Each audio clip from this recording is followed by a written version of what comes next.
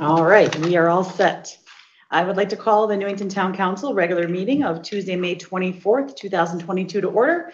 If you would please rise for the Pledge of Allegiance. I pledge allegiance to the flag of the United States of America and to the republic for which it stands, one nation, under God, indivisible, liberty and justice for all.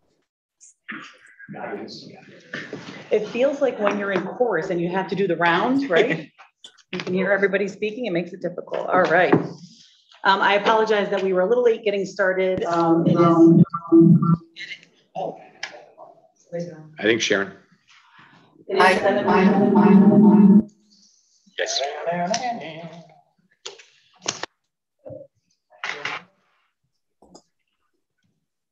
Can we mute her? Okay. So we did call to order at 7:08, just for the record. Kim, yours is saying it's on. Shouldn't be. Click on the bottom and click that up too. Okay, try it. Everything's all set. Okay, I think that was it. I saw your little square turn yellow. It's we can tell. All right, so we are in our regular meeting. We would move now to the roll call, please. If we could. James is juggling a few things over there. Oh, is Susan on? Yeah. Yes, I'm on. I'm sorry, Susan. If you could do the roll call, please. Sure, no problem. Councilor Braverman? Here.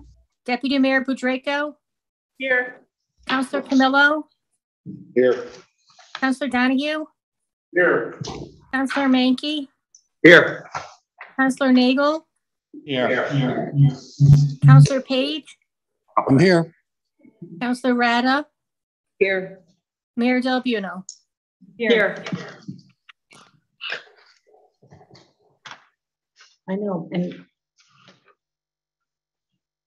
okay, I don't know who's echoing, but all right.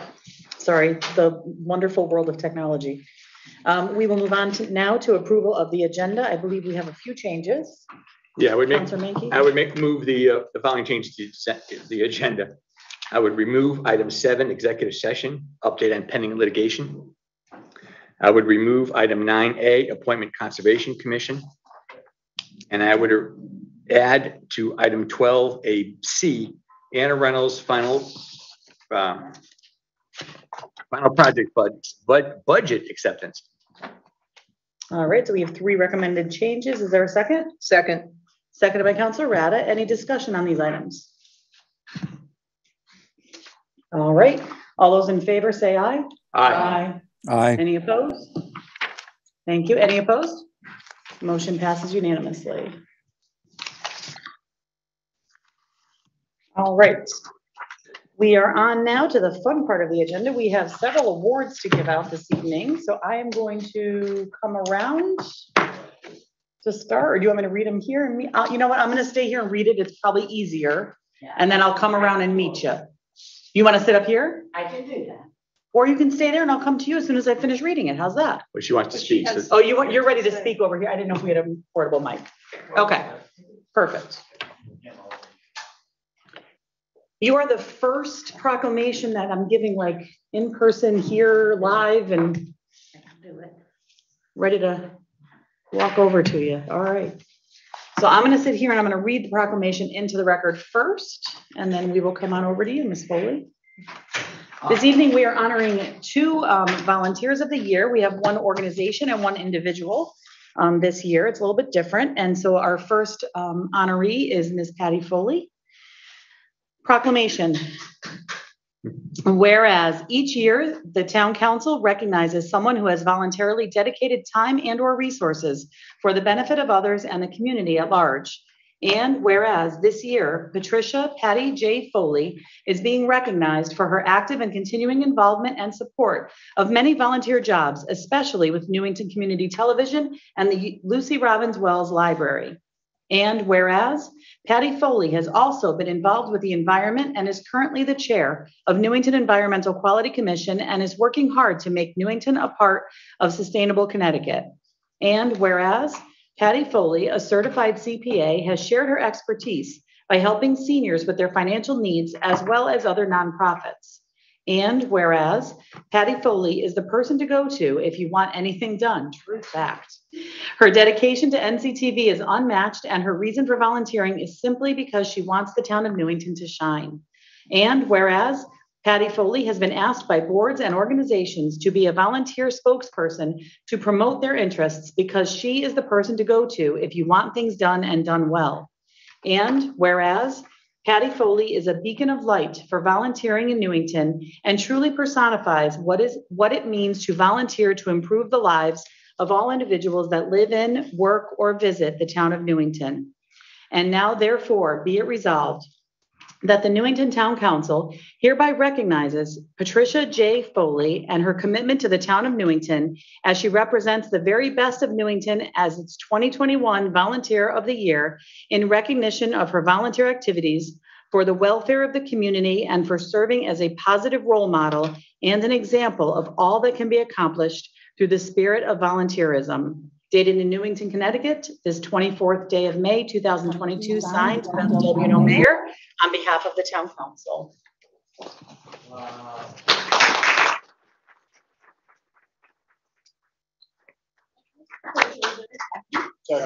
Second by Councilor Donahue.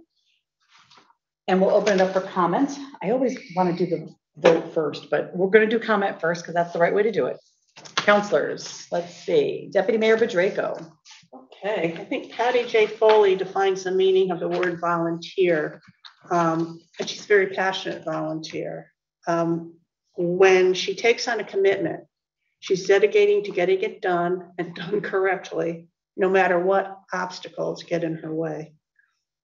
Over the years, Patty's given hundreds of hours of time to Newington. And even though she's not in the spotlight, she's the behind the scenes worker who serves many organizations, NCTV, the Environmental Quality Commission, and the library, just to name a few. And I know Patty chooses to volunteer without expecting rewards or recognition, but it's about time we let you know how much you're appreciated. And this is a well-deserved honor. And on behalf of the town of Newington and the residents and everybody you touched, thank you. All right. Councilor Nagel. Thank you. Patty, well-deserved and long overdue. You've been just in every capacity a leader where you come forward to take on a duty, be it the library, be it your present position you're now holding, be it anything that you take on with all your passion and desire for the betterment of the town. And I applaud you for that. And I'm glad to have you as a friend as well, and glad that you are part of Newington, and hope you continue to do all the good works that you have done in the past. So thank you so much. Well-deserved. Thank you, Councilor Nagel. Councilor Mankey. Patty, I would just like to extend my congratulations on this award. I've been involved with you in a number of things. Every place I turn up to help out, you seem to be there already. And you're now you're there before I am, and you're probably there after I'm gone. And I just want to applaud your volunteer spirit, because it does take a lot of effort to volunteer on someone else's behalf. You could easily sit at home like a lot of other people do and watch Jeopardy. But instead you volunteer to come out and do stuff. And I think that's important. That's what makes our town so great. So I appreciate your efforts and congratulations.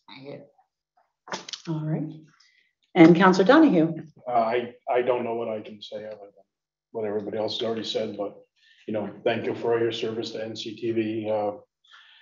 We probably couldn't do it without you. Although sometimes we have serious discussions about it. But that's what makes it great. So thank you for your service and for everything else you do for the town. Okay, Patty, I'm going to bring this around to you. Before I do, because the mics are here for me, I just want to say thank you to you for all of your years of service. There's only a few things listed in this proclamation in comparison to the totality of all that you've done. And I know that be here till 11 at It would night. be a while. That is right. This is a short sampling of Ms. Patricia J. Foley. And what kept on coming up in the resolution and even in comments is if you want it done and done well, you go to Patty Foley, and that is true. And we needed someone to take on the sustainable stuff, and you took it on, and you pursue when you're not getting somewhere. You don't quit. You keep going. You don't ever give up, and you get it done to the best of your ability, and all for volunteerism, for the sake of volunteerism. And I'm thankful for you and all that you've done for us and will continue to do for us. And I am very thankful for the role model that you are for our community, because hopefully people see folks like you, and they see, maybe they'll hear about this resolution and they'll say, wow, look at what she did. Maybe I can get more involved now. When people start hearing about volunteerism, and we've got lots of volunteers in the audience tonight, and we're going to talk about them too, but hopefully people see this and they think, wow, what else can I do for my town? You guys are role models for us, and I appreciate you. We need to vote first, probably. Sure. Let's go ahead and formalize the vote on this. We have a second on the table. Okay. Dave, are you unmuted? Dave is unmuted. Let's see. Yes, I am. Here we go. Okay. All right. We have a motion on the table and a second honoring Patricia J. Foley as our Volunteer of the Year. All those in favor, say aye. Aye. Aye. Any opposed? Motion passes unanimously. Congratulations, Ms. Foley.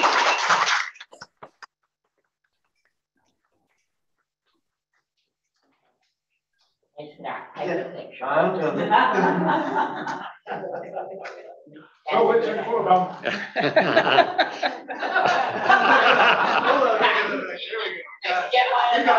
We'll let him brush him out later.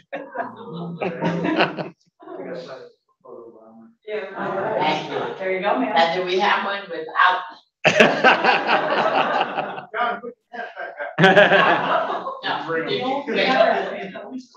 And do you wear shorts today? Oh, yeah. I assume Okay, so. Thank you.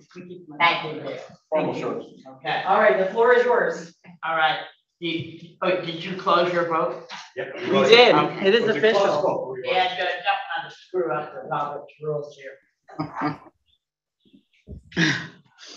Okay, so, all right. Is that a hum? Okay. Is it good? All right.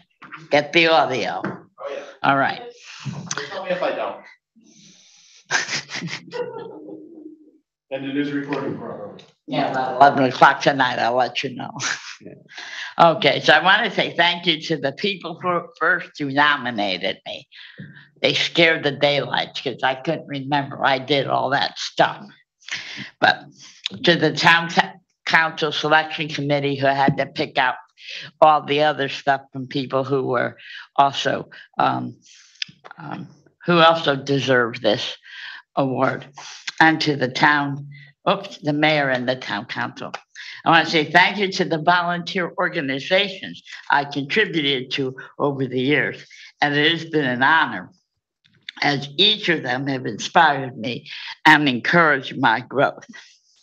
Growing up, I didn't know that volunteering was normal, except where we grew up, you had no choice. And until I went away to college, that I realized that volunteering was like a big deal. So I'm sitting there and ready for whatever we call like a town council, student council. And here I am, looking around, and there's nobody there with their hand up. And that was a really awakening moment. But anyway, I join with pride the 31 years of volunteers honored before me. It is an exceptional group of folks. Our theme, if I can be so bright to talk about them, is I'll do that. We volunteer for many reasons, mostly to make a better backyard. Yesterday we were lost my place. Today we are. And tomorrow we will be the folks with their hands raised, the courage it takes to offer our individual talent, our commitment to learn new skills, Mr. Donahue. I don't know what you're talking about. And for our community. Why? Because I'll do that. We don't try. We uniquely do it, don't we, Mr. Mankey? We do. Okay. Like all of you sitting in front of me, welcome to the show, Miss Rada. You're all volunteers too, even though you got elected. But you're all volunteers, and we're proud of you.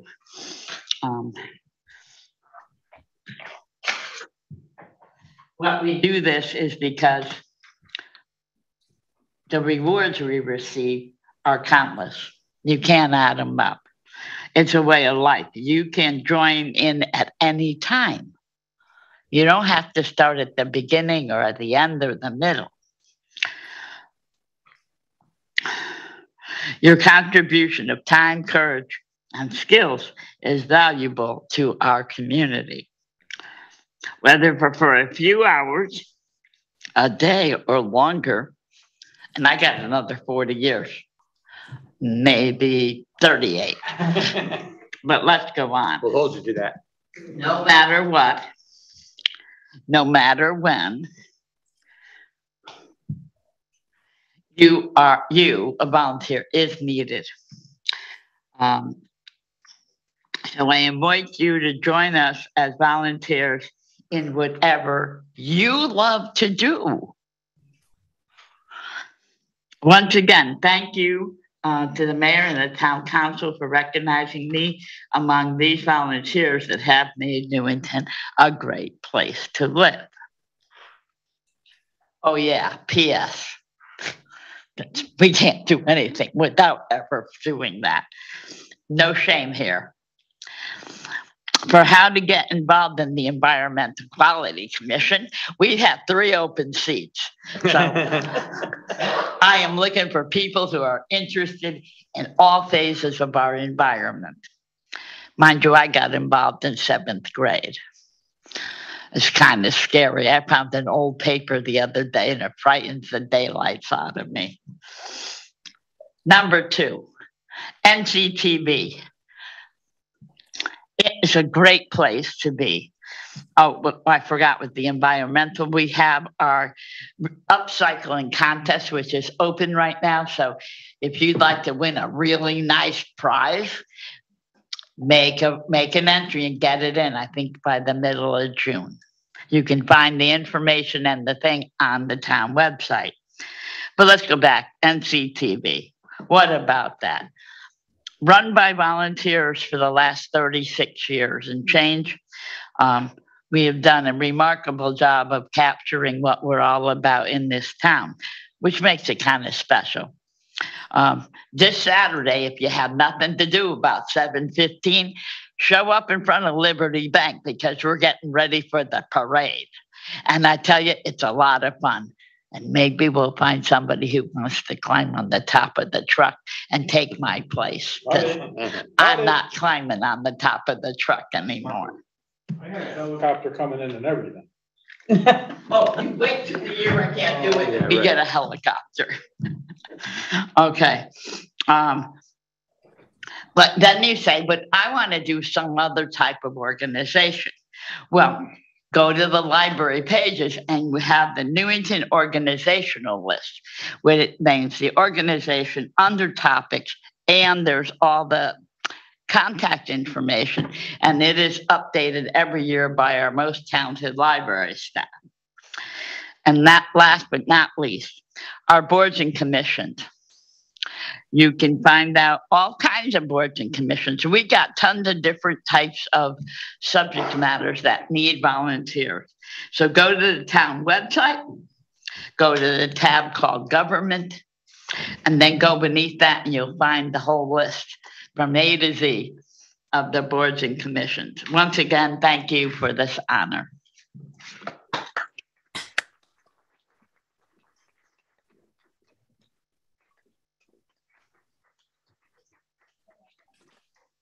I got Scott.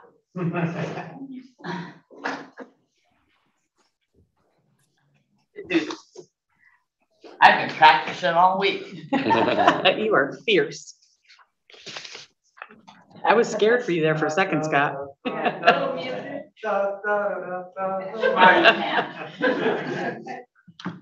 All right, I think what we're gonna do is go through all the proclamations and then we'll open it for public comment afterward, okay?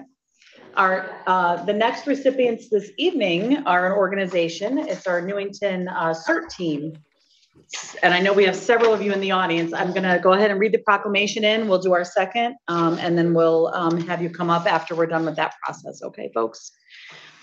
Proclamation, whereas each year the town council recognizes an individual or a group of individuals who has voluntarily dedicated time and or resources for the benefit of others and the community at large.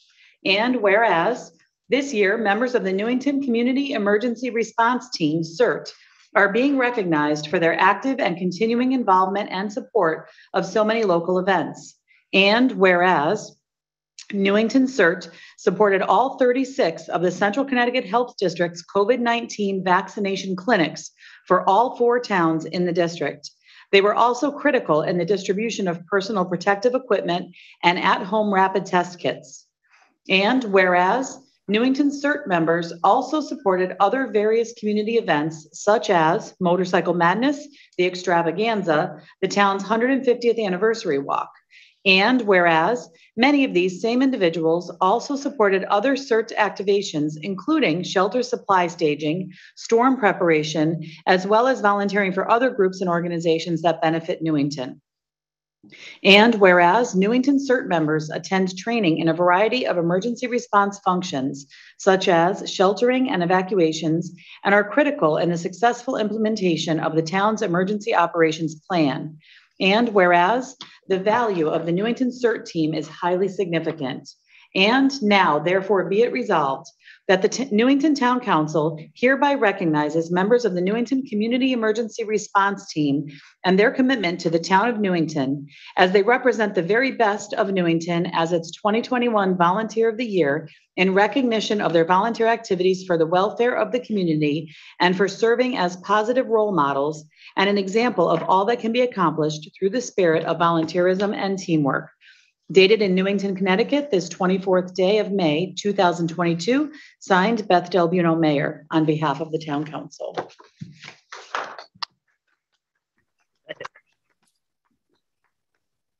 Seconded by Councilor Menke, and I will open it up for council comment. I'm sorry, I keep forgetting to look at my screen. Councilor Menke. Yes, I think it's important we just expand on a couple of these points. CERT helped out at 36 flu clinics. That's 36 clinics during the day and on a Saturday.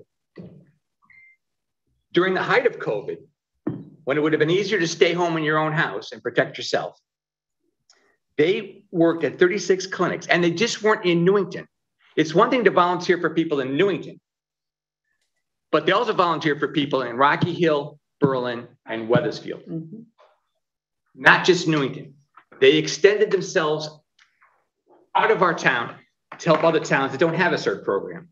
I'm certain they're probably working on getting a CERT program now because they saw how valuable we were. That was 1,700 hours that was spent.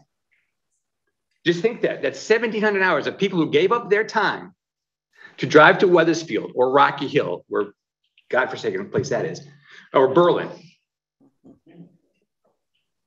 to volunteer to help other people in other towns. And those people were semi-cranky because they were scared. They were the elderly people and they were scared. And we greeted them. We put them at ease. We wiped down the chairs. We moved them from here to there. We helped them when they passed out. We picked them up off the ground. That's important to remember. And then we also want to point out when we did provide services, passing out the glove, the masks, and the home test kits. We did that one day in an evening when the cars were backed up to Cedar Street at the Milk Lane Park Garage, where the cars were coming, and those people were cranky because they only got 2 kids, they wanted 3 kids, they wanted 4 kids. We stood there, did a good job of allaying their fears, getting them through the process and out the door so that we could take care of that. And the second time that was done, it was like 20 degrees below zero. So it wasn't like a walk in the park. It was cold. We could only stand on line for so long, and we had to go back in and get warmed up because our eyebrows and mustaches were freezing up. So these people volunteered their time, not just for themselves or not just for their town, but for other towns. For 3 other towns that they couldn't have done this distribution without us. And that's important to remember, that Berlin, Rocky Hill, and Weathersfield would have been stuck without our help. But these people volunteered to go to another town and help a whole bunch of people they don't even know get their first shot and then come back for the second shot.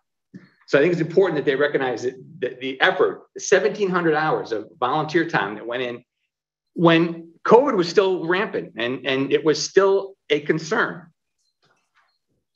But they decided that they were going to help do for the greater good. They were going to help their neighbor towns and their friends here in town to get the shot so they could be safe.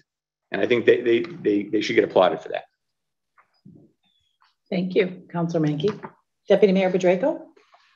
Yeah, I'm going to follow up on Councilor Menke's theme a little bit about time.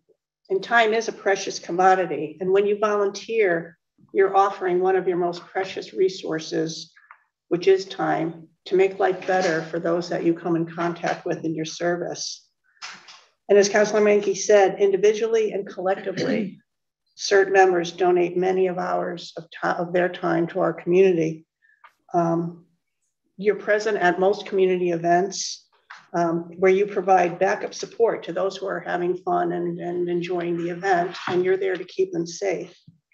And you frequently attend trainings in order to make sure you're prepared to respond, God forbid, in the event that your services are needed.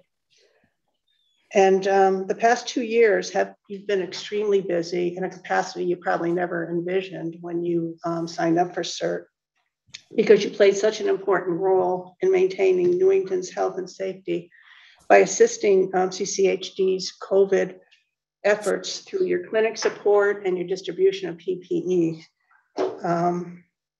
CERT's an extraordinary volunteer team, and I want to thank you for all your service to Newington. Thank you, Deputy Mayor Bedrejko. Councilor Nagel. I would like to echo what the 2 previous councilors have said. An outstanding job under difficult times, and volunteering and doing things and not asking for anything in return, selflessly giving in all kinds of situations, be it more upfront or not, aside from the very important pandemic you've done, but also different events that have happened where you're directing traffic, you're helping people out individually as to where they are. The parade that's coming up, there are many different kinds of things you do that are behind the scenes that people just are not aware of, that make events in town successful and also keep our citizens safe. So I applaud you for all the things that you're doing, given the last 2 years especially, but also what you've done throughout all the years that this organization has been in existence. It definitely is one of, if not the most outstanding CERT team within the whole state. And I know other towns are very appreciative and think that we are blessed to have you and all the volunteers that are in your group. They're of all different ages, all different backgrounds, which is another applauding thing. You truly represent the town at its best. Thank you. Thank you, Councilor Nagel. I would like to add my congratulations and thanks to the CERT team. Everyone's mentioned so many of the things that you've done, and COVID obviously has been a big one in the last couple of years and a primary focus, but I think we often forget, especially with many of the weather events that we've had in the last few years, that you all are activated for those things as well. When we need a shelter, when we need supplies or anything like that, you all activate and help with those kinds of things as well. So I wanted to mention that also. And I will say, when COVID started, I had the opportunity, unfortunate, I guess, to be part of several district-wide calls to plan and figure out the emergency status of things. And with Megan, you know, on a lot of the calls, trying to figure out with our other towns how we were going to manage certain things, or, you know, even as far as mask mandates or things like that, I was able to kind of listen in and hear how the conversations went. And I will say that over and over and over again, our CERT team was mentioned in those calls, and other towns thanked us repeatedly and still do for the help that our CERT team gave to their towns, which speaks volumes. You volunteer for your own community, but you're representing our community also when you go out and help others. So I can't tell you, from my perspective as mayor and being in on those meetings and getting a compliment because of all the work that you guys do, you know, I certainly appreciate, and I want you to know that other towns recognize that and they see it and they make it known that they're grateful as well. So I would like to personally thank you for all of those efforts. All right, we have a proclamation as well as a second on the table. I would like to call the vote. All those in favor, say aye. Aye. Any opposed? Motion passes unanimously. All right, we're gonna come around the table here and present this to you. Are we doing a photo op? Am I coming over this way? This is all new to us, okay, in this room. I'm sorry. So much. Yeah, just get ready behind me. I know, you guys all. Why don't you guys follow me? Photo op right here. Camera is there, so let's turn it that way. All right, we're facing that camera. You come in front of it.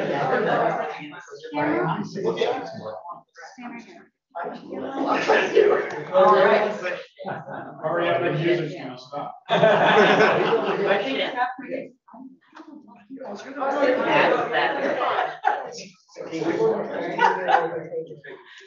All right, everybody look at me. Hey, Newington. Newington. There we go. Good. All right. Do you want to say the mic? All right. I'm gonna have you just sit over here, or you're not making these?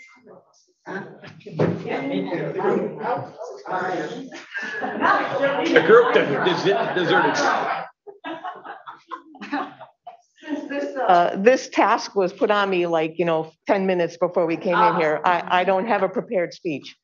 I just want to say it's an honor for all of us to give back and serve the town of Newington. And we appreciate the recognition. We've actually done so much for many years now. And to receive this recognition is a lot. And so I want to thank those that nominated us and town council members and you, Mayor Del Bono. So thank you very much. Our pleasure. Thank you.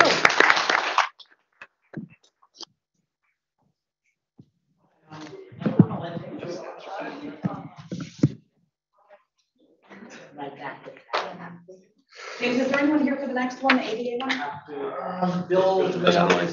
Online, okay.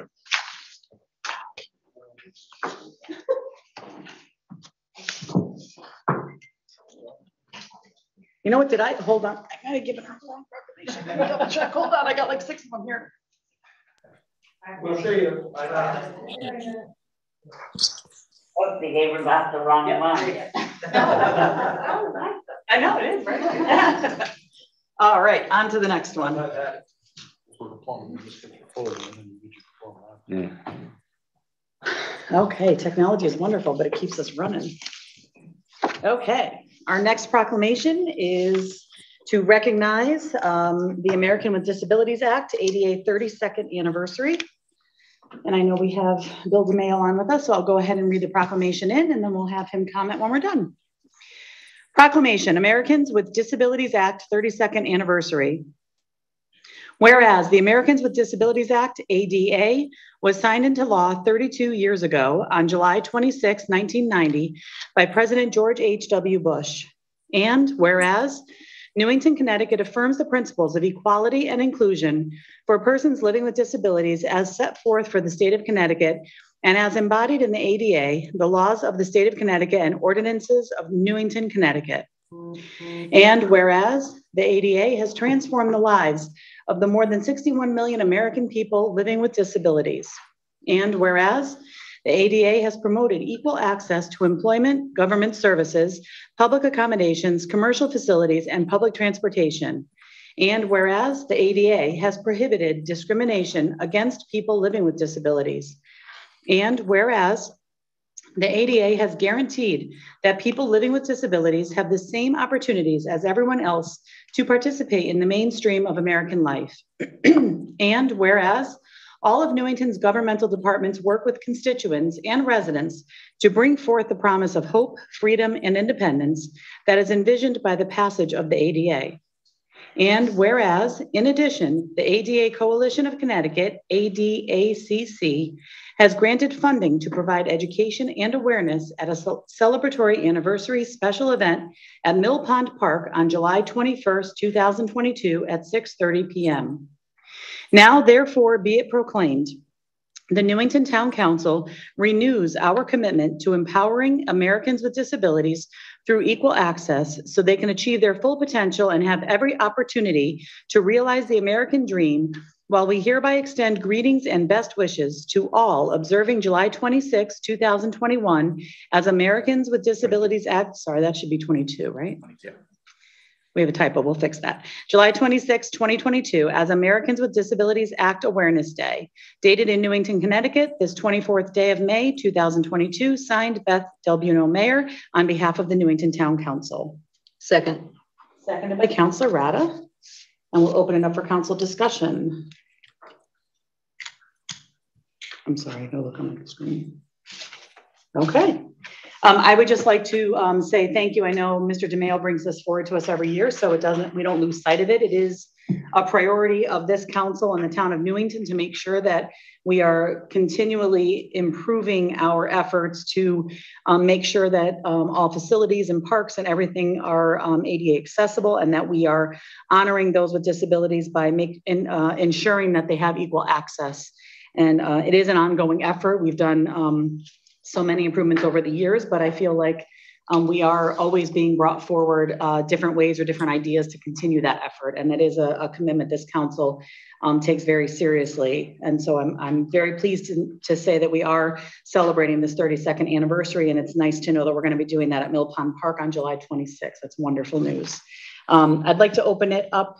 Actually, let's do our vote first. So I don't see any other council hands up. So I find it hard to believe 1990 is 32 years ago. That is scary. It is scary. All right. All those in favor say aye. Aye. Aye. Any opposed? Aye. I tried to wait that time. All right. Any opposed? Motion passes unanimously. All right. Mr. DeMaio's on the, I'm sorry, I can't. He's there, he's unmuted. Okay. Welcome, Bill. Hello, Mayor.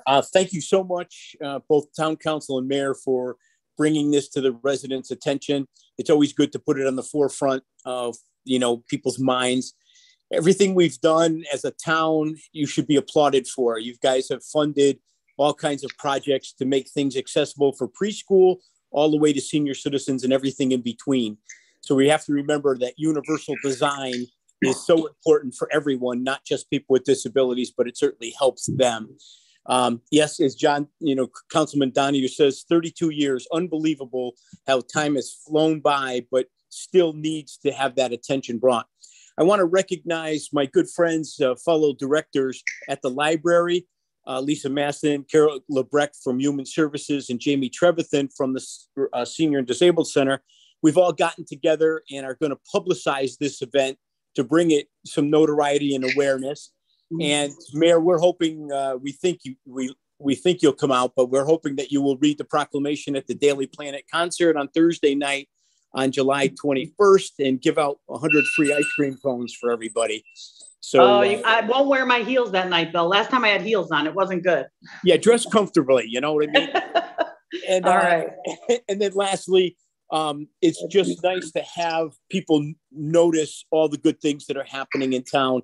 And on behalf of the ADA, with the truncated things for people with blindness, with ramps everywhere and handles and lower sinks and things that make it much more accessible to live and work and play in a great place like Newington. So thank you, Town Council. Thank you, Mayor, for bringing this recognition. And I just want to mention this will be the first time Dial-A-Ride will be available to bring people that need transportation to the concerts on Thursday nights on July 21st. So kudos to Jamie Trevathan in the Senior Disabled Center. Oh, that's wonderful. Great news. Thank you, Bill. And it's officially in my calendar. Whoever saw me typing it was just putting that event in my calendar. It's in there. All right. Trevathan's on as well. Oh, Jamie's on also. Jamie, did you want to comment as well? I don't see her on my side. I believe she's at a soccer practice. So. Okay. I don't actually see her. For her or for her kids? Hi, I'm here. I am at a soccer practice, so you're not seeing me on video, but I just wanted to echo everything Bill said, and thank you all for your support.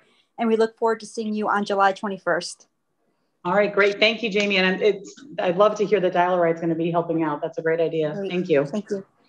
Okay. All right. So we are on to our next item. We have two former counselors with us this evening, and we are going to honor them with the customary chair presentation. When you serve on a counselor on the Board of Education, it's customary that upon your, we call it retirement, when you're no longer serving, we like to present a special chair. There is one in the corner of the room. And actually, all of you have to share the chair. We only get one chair. You both got the rocking chair, so it is a good presentation. There is you can choose that or a not rocking version, but that is the chair that they are being presented with. And I have the proclamations. The proclamation is a combined proclamation. It has both of you in it, so I will read it for both of you, and we'll start there. Okay, folks. We are tonight honoring Counselor Carol Annist as well as Counselor Chris Minor. Proclamation.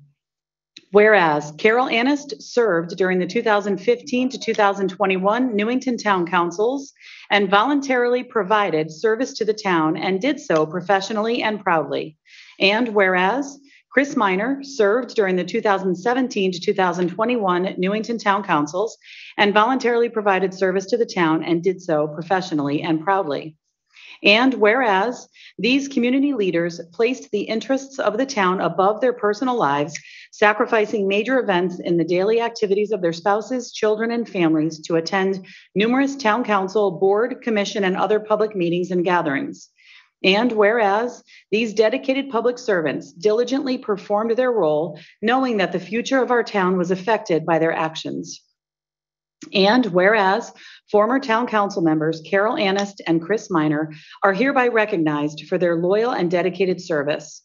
And whereas over the years, as an official Town of Newington chair has been presented to former councilors in recognition of their work and to serve as a symbol of the town's gratitude. Now, therefore, be it resolved that the Newington Town Council, on behalf of the residents of the town of Newington, hereby present an honorary chair to the former members of the town council and extend sincere appreciation to them for a job well done. Dated in Newington, Connecticut, this 24th day of May, 2022, signed Beth Del Buono, Mayor, on behalf of the Newington Town Council. Second. Seconded by Councilor Mankey. I will open it up for council comments. Councilor Mankey. It seems like you're getting a free chair out of this deal, but trust me, it's not a free chair. You paid for this chair over and over and over and over and over and over again. As we said, you've missed important milestones in your family's lives. You've, if you're like me, had a lot of sleepless nights trying to decide which way to go for the town. You've had people stop you in the grocery store to complain about this or that. So you've paid for this chair over and over and over again, and I'm glad we can give a recognition of the chair. It should be much more, but we're giving you a chair. It doesn't have a cushion on it, no, it's just a chair. So, over the years, we've in the last councils, we've probably been on different sides in a number of things, but for the both of you, I always respected you because you you, like I, and the rest of the people on the council had the best interest in Newington at heart. Nobody works hard to get at this table if they don't have the best interest in Newington at heart. Nobody, because it's a whole lot of work to get here, and it's a whole lot of work once you're here. And so you two put in your time, put in your effort, and I'm glad you're getting a chair for it. Deputy Mayor Bedrejko. Yeah, Carol and Chris, I want to express my appreciation for your years of dedicated service, not only on the council, but for our community in general, because I know both of you have your different passions, your different organizations that you've served in the past, and you both continue to serve. I see your names and your faces all over. But tonight, it's about the time that you served on the council. And as Councilor Mankey said, you were volunteers and it took time and commitment. And I know that at times you did have to set aside personal obligations and family obligations in order to fulfill your responsibilities as a counselor, but you both took your role very seriously and you did that willingly. And you did it because I know both of you care about Newington. And although at times we did disagree, I think we were able to discuss issues because of both of your professionalism and your demeanor. We were able to talk civilly and respectfully amongst ourselves and move forward as a council for the betterment of Newington. So, I miss you. And I just want to thank you for your service. Thank you, Deputy Mayor. Councilor Nagel. Thank you.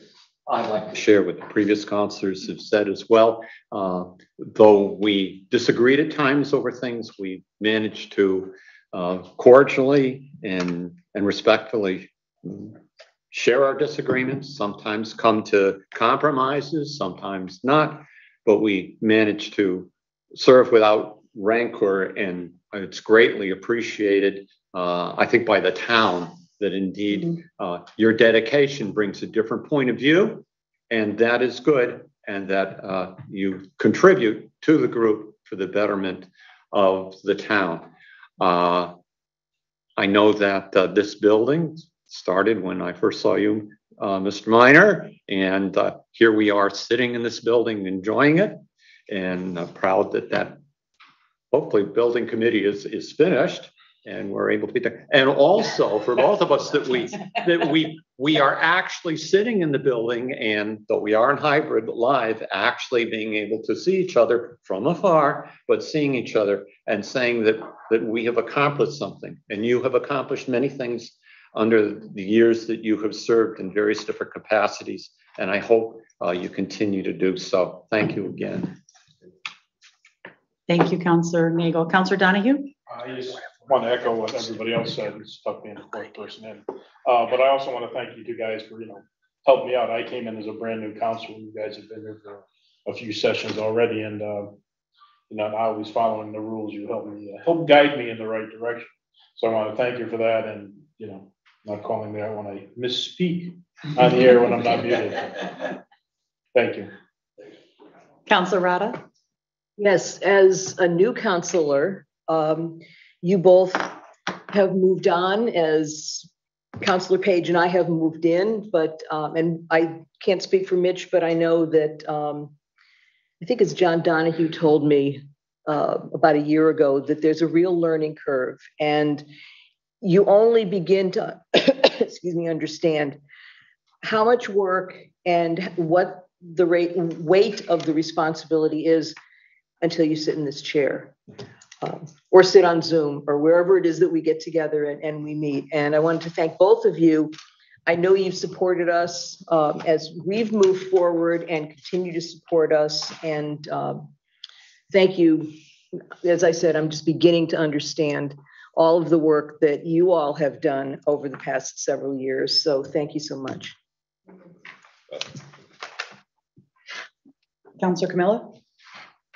You're missed. Thank you. I wouldn't be here if it wasn't for you, Carol. So I thank you a lot. Thank you, Chris. I just want to add, it's an emotional night because we were together for a lot of years together, and everybody mentioned, when we had differences of opinion, but honestly, that was few and rare. And when we did, it was very civil and cordial, and we were able to discuss things. And I always felt like, no matter what the issue was, I could speak and be heard. And I hope you felt the same, that when you spoke, you were heard. So whether we agreed or not, we always listened and we always worked together to get to the end of an issue. And I felt oftentimes the collaboration was exactly what this town needs. And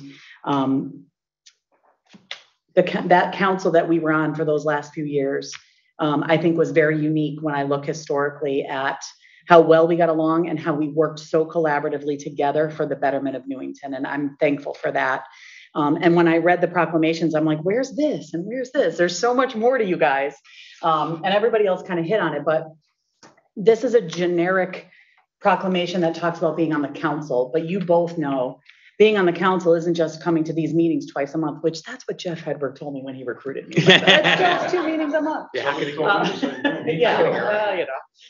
I had to pass it forward. But it's those committees and commissions and all those other liaison roles and the community involvement and the public events that we go to that are what make the biggest difference for our community. So us representing and being out in the community and doing those other jobs, those committees, commissions, and public events, that's how we figure out what everybody wants from us. And that's how we can better represent here. And you both do an amazing job of that, did do, and will continue to do that. I know that. And I just want to make sure that everybody understands exactly what goes into what you all did for those years that you were here. And even before, you served on the Board of Ed. I know Carol, and we got firefighter volunteer over here, Mr. Minor, and you both find ways to still volunteer. I know Carol, you've stepped up for NEMS and are doing a lot of work with them. So it doesn't go unnoticed that just because you're not still sitting up here, you guys are you're still doing it. You're still doing the hard work out there and representing Newington. And so I'm super thankful for not just your years here, but what you continue to do.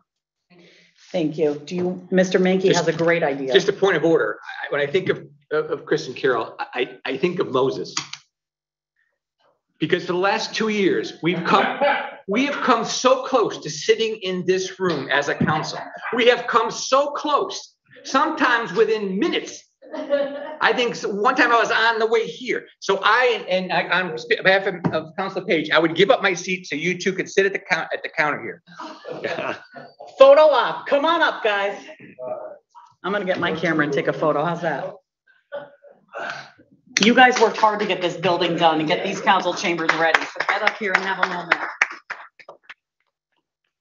We were so hoping that we would be able to do that for you guys. Does this mean we're going to be better counselors?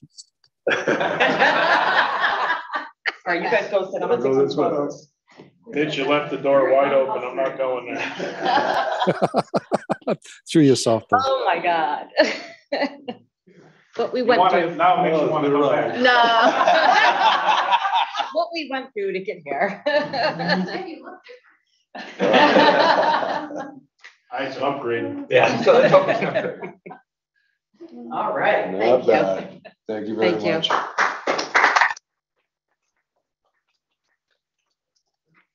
And you can speak from it too if you like. No, I already said what I had to say in November. It's like an obstacle course. Be careful. Note to self. Counselor Anna. Thank you. Okay, so. Counselor. Thank you very much. Thank you. Appreciate it. Congratulations, guys. Thanks. Thank you. All right. Okay. And now we will open it up for public participation. Let me just switch my windows here. Any member of the public that's in the room, if you would like to come forward, you can come forward to the table here. And we do usually alternate between folks in the room if anybody wants to speak, as well as our Zoom participants, excuse me. We do have a few online with their hands up. If you are coming forward to speak, we just ask that you state your name and address for the record. We do have a 3-minute time limit. There is a bar on the screen usually once we get there.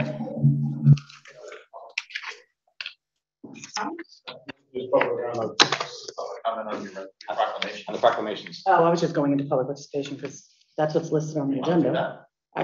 Okay. In that case. Well, we didn't add anything on, on the agenda. The next item is public participation. All right, so if you are here, I would ask that if you're here for the proclamations that you come forward first. It's hard for me to tell on Zoom who is, so we'll just go in the order that they came forward. All right. Our first member of the public is Richard Leverrier. Yes, good evening. Thank you, Mayor Del Buono. Hello, can you hear me? Good evening. Yes. We sure can. Can you just state your name and address? Yeah, thank you, Mayor Del Buono. My name is Richard William Leverrier, 3 Winterberry Court. I am a member of the Board of Education, and I'm also the chair of the Facilities Subcommittee. I do want to briefly say thank you, Patty Foley, for all you do. I want to say thank you to the CERT team. It's really incredible, the stories that I heard tonight about all you did for not only Newington, but for the out-of-towners in Berlin, Rocky Hills, and Weathersfield. Very commendable. To Mr. DeMaio, I want to say thank you as well. And the way he said it was, it's people with disabilities, not disabled people. They're people who happen to be disabled, person before the disorder. And yeah, anyway, moving forward, I just want to talk to you about the John Patterson parking lot tonight. I'd like to give you a brief timeline, and I'd like to give you a recommendation. On December 14th, 2021, the Facilities Subcommittee was presented an original price for this parking lot at $200,000. There was significant discussion in the committee. We didn't reach a conclusion. On January 5th, 2022, we had a revision that was provided to us one day before the Facilities Subcommittee meeting, wherein the price went from $200,000 to $260,000. This was pushed through into the full board for discussion. I did preside over that, and I did approve that. The board was presented on January 19th, 2022, a $260,000 ask. And any other, and that was what was supposed to go to the town council. It's my understanding that that proposal has been significantly inflated since that time. Any other time that's not any other price that's not $260,000 was not approved by the Board of Education, was never discussed, and its excess is beyond the scope of any presentation as I identified. My recommendation to the counselors is that any request beyond the $260,000 ask should receive a heightened level of scrutiny, and you guys should pay very close attention beyond any amount past $260,000. Thank you to the council, and thank you, Mayor Del Buono. Have a good evening. Thank you, Mr. Leverrier. Next, we have nobody in the room coming up. Okay. Next, we have Ms. Lyons.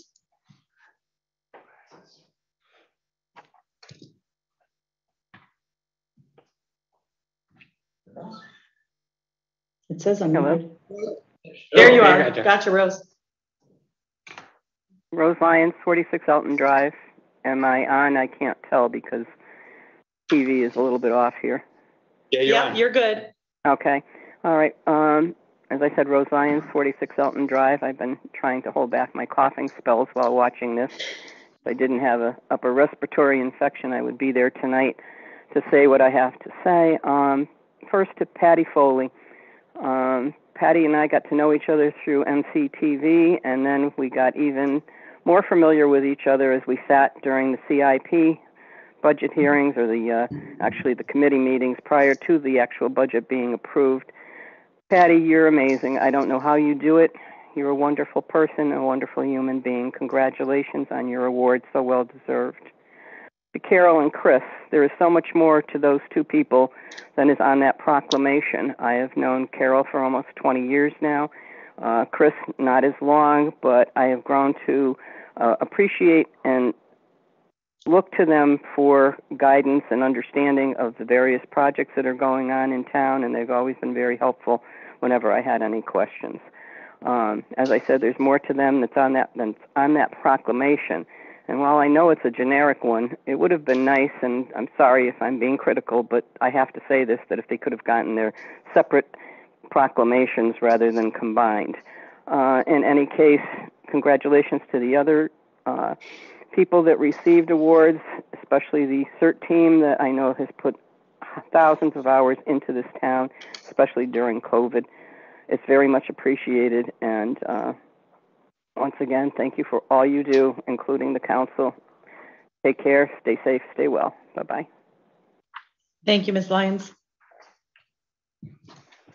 The next caller is Danielle Drost.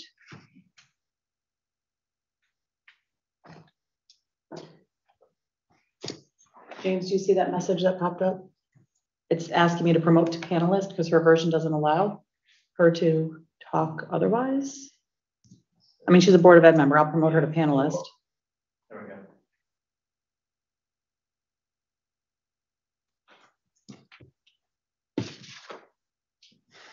Let's see. Well, it says failed to change role to panelist. Technology. How about now? Ah, there you Gotcha. are. Gotcha. All right, just do us a favor and state your name and address. Hi, Danielle Drost, 74 Glenview Drive. I am also a member of the Board of Education. I do know that on the agenda tonight is to discuss the parking lot at John Wallace. So I'm just really hoping that at some point in time, the Board of Ed and the Town Council can get together and we can work on you guys taking over our facilities. I've brought it up at Board of Ed meetings, and I want us to focus on educating our students, and I would love for you guys to be more responsible for our facilities, and I hope that we can at some point in time come up with a way for that to happen, so that we don't have these conversations over and over again about money and about, is this project where it needs to be and those kind of things. So I hope that we can get together, have a facilities meeting, and get this going. So that's all I have to say. And I also want to say thank you to all the people who got recognized tonight. I'm sorry, my not being able to get on got me confused. So Patty, awesome job. Thank you to the previous town councilor. So thank you to everyone. Thank you, Ms. Drost. All right, the next member of the public is Anastasia Yap. Hello, Welcome, everyone. Ms. Yap. Can you hear me? Yes, we can. Hi, I'm Anastasia Yap. I'm at 138 8th Street, Newington, Connecticut, and I am the chairman of finance on the Board of Education. I want to say congratulations and thank you for everyone. You know, for all you do. I know it's, not easy, especially, with all the things we've gone through, pandemic, war, and things like that. So thank you very much. I'm calling in to talk about the John Patterson and possible John Wallace expansion project. I was present on every meeting in regards to the facilities committee, as well as the Board of Education meetings. I haven't missed one. And originally the price for the parking lot was $200,000, and it did get moved to $260,000. At no time was the board informed, actually until today, that it had been moved to $450,000. I did reach out to Dr. Brummett, and I explained to her I think this needs to be brought back to the board for more discussion. So I'm asking that the town council, I know it has to go to TPZ, but I think the board needs to be able to review this because we had no knowledge of it. Thank you. Thank you, Ms. Yap. All right, I don't see any other hands here. Last call in the room. Come on up, Ms. Nagel.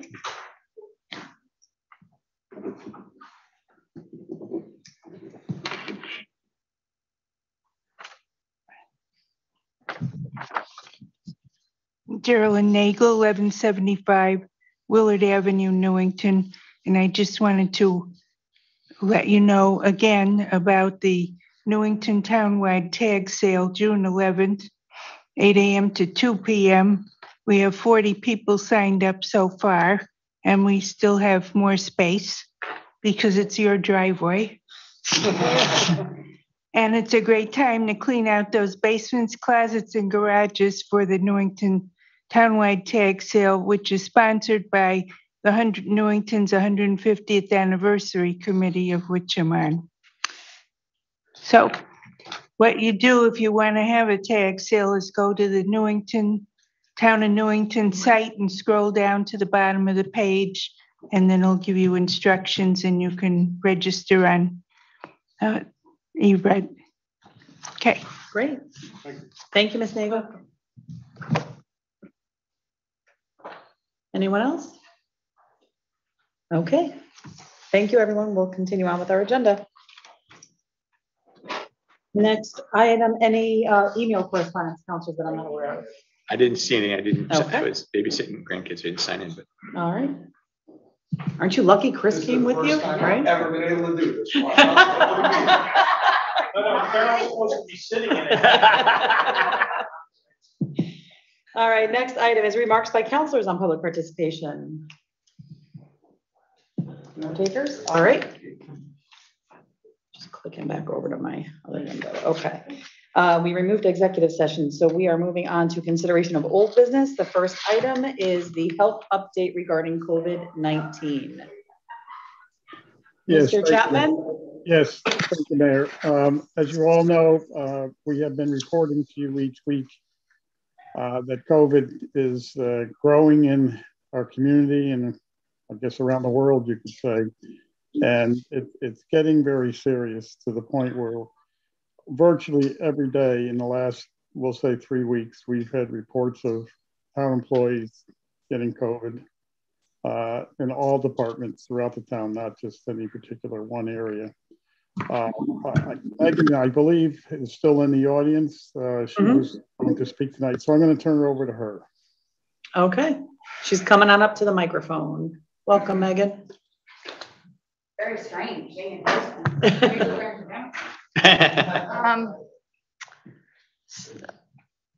This is so odd. So I want to just, I know it's not necessarily relevant to the current COVID situation, but it's still relevant to COVID. We would not have gotten through COVID without the volunteers sitting behind me, the ones on Zoom, the ones watching from home, one that's sitting in front of us. And, you know, I've had the pleasure of working with all of those volunteers since, you know, in an emergency management capacity since 2012 or 2012. And I already had a lot of, you know, respect for them. But after seeing the hours and the time and the dedication over the last 2 years, I mean, I'm incredibly proud and constantly amazed by them. Like, it became a full-time job for many of them. And I just truly think they represent what's best about not only this town, but humanity in general. So there's their shout out. That's the good news. The not so good news, as Keith mentioned, our numbers are continuing to rise.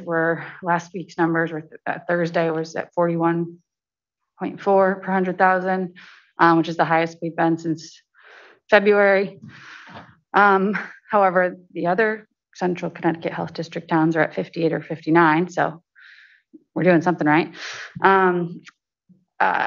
I know we had to take some pretty aggressive actions. Like Keith mentioned, we've had a lot of internal cases. So far this week, it feels like it's been the longest week ever. It's only Tuesday. We've only had 3 cases so far. And a lot of the people that were out are now back.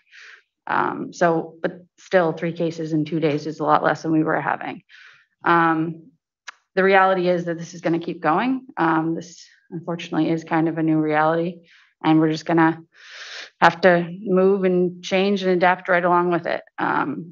So the biggest thing is, you know, if you're sick, stay home, which should pretty much be the goal for anyone, anytime. You know, we have a lot of exciting community events coming up, especially the last 2 months. I think there's something happening every weekend until the extravaganza, pretty much. And it would be a shame for anyone to miss out on that because they either have COVID or they've been exposed. You know, follow the CDC guidelines for, you know, what you're supposed to do, you know, if you do get exposed. And I also need to mention too, the shelf life on the test kits. The expiration date that is printed on the test kits, the one that we received from the state, most of those dates were either early June or end of June, a couple July ones. They did issue a notice, which I'll be posting on our social media page probably tomorrow. They extended the shelf life of it by 3 months. So if it was, if the expiration date says June on it, it should be good through September. So I think that's really important to note because we did have a lot of people that were concerned with, we just handed them out and the expiration date on them, but for some reason they decided to change the shelf life on it. So they should be good for another 3 months. That's good news. Thank you. Any council comment or question?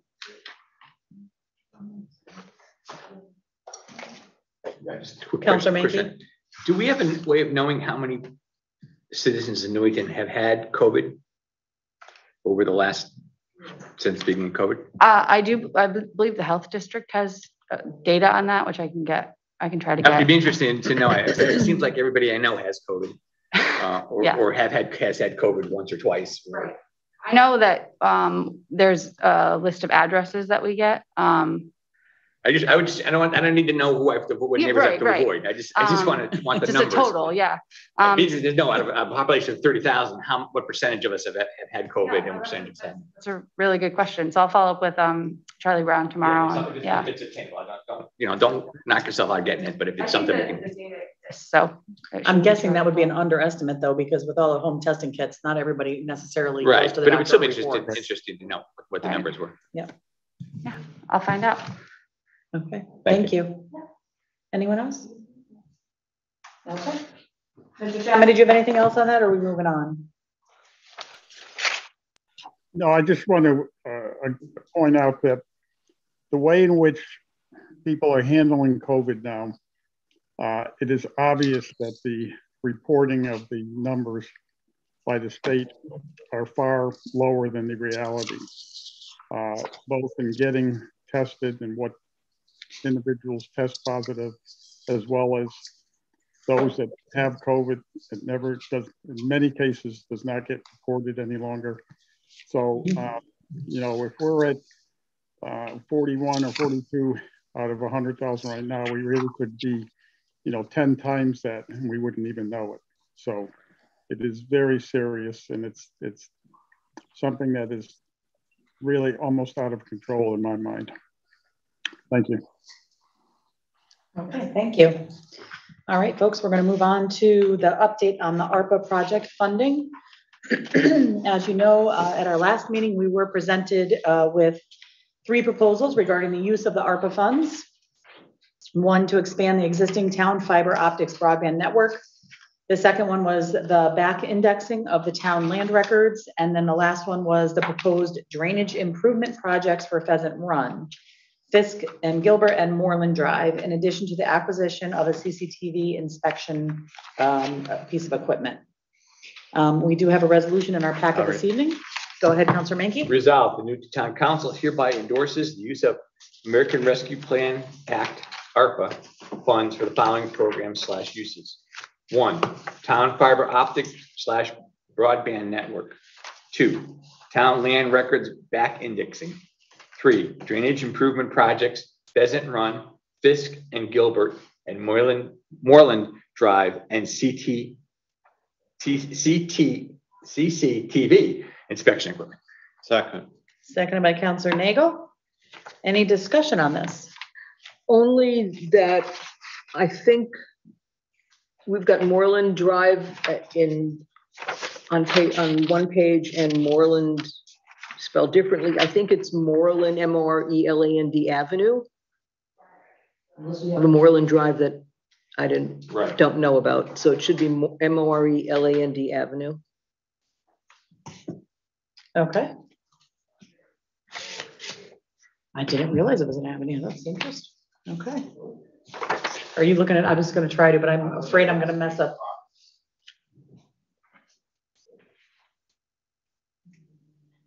I was, with some of the new developments, I checked online, but I didn't see anything come up for Newington from Moreland Drive. Moreland's right over by me, right?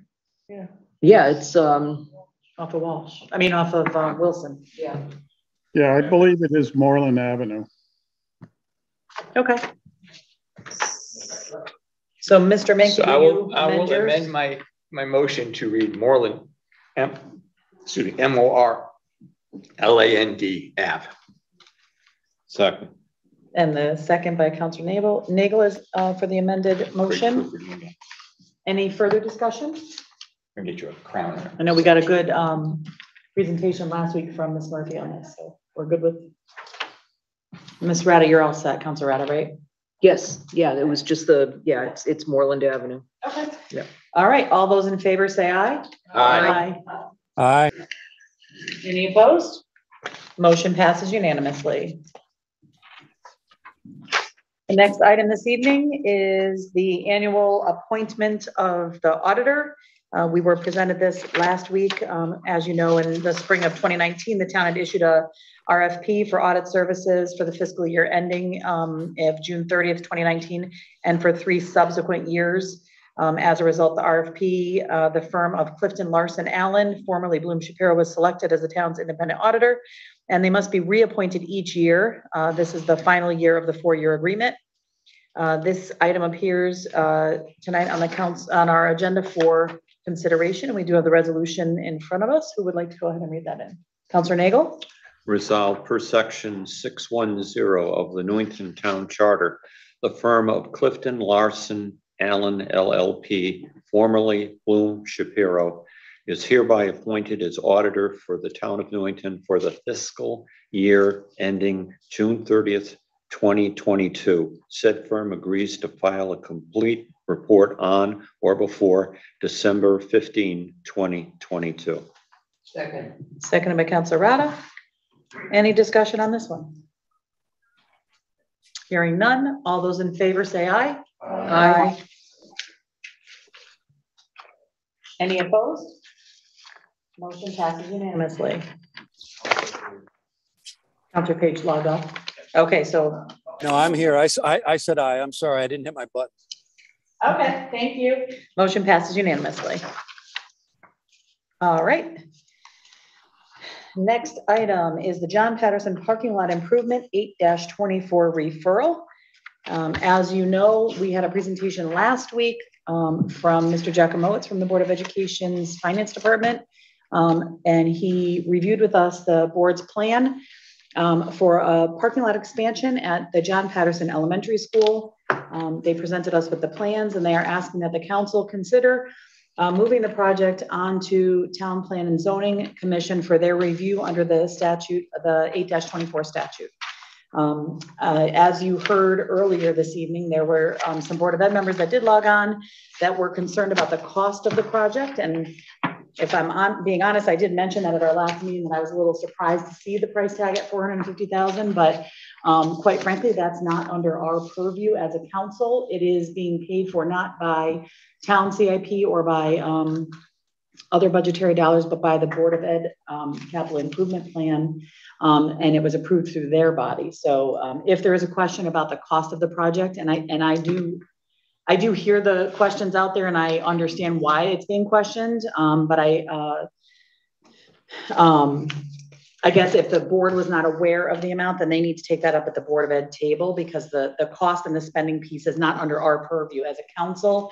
The only thing that we do in terms of dollars for the Board of Education is to approve the dollar amount for their entire budget, and then it is up to them as to how they spend it. We do not have purview over that.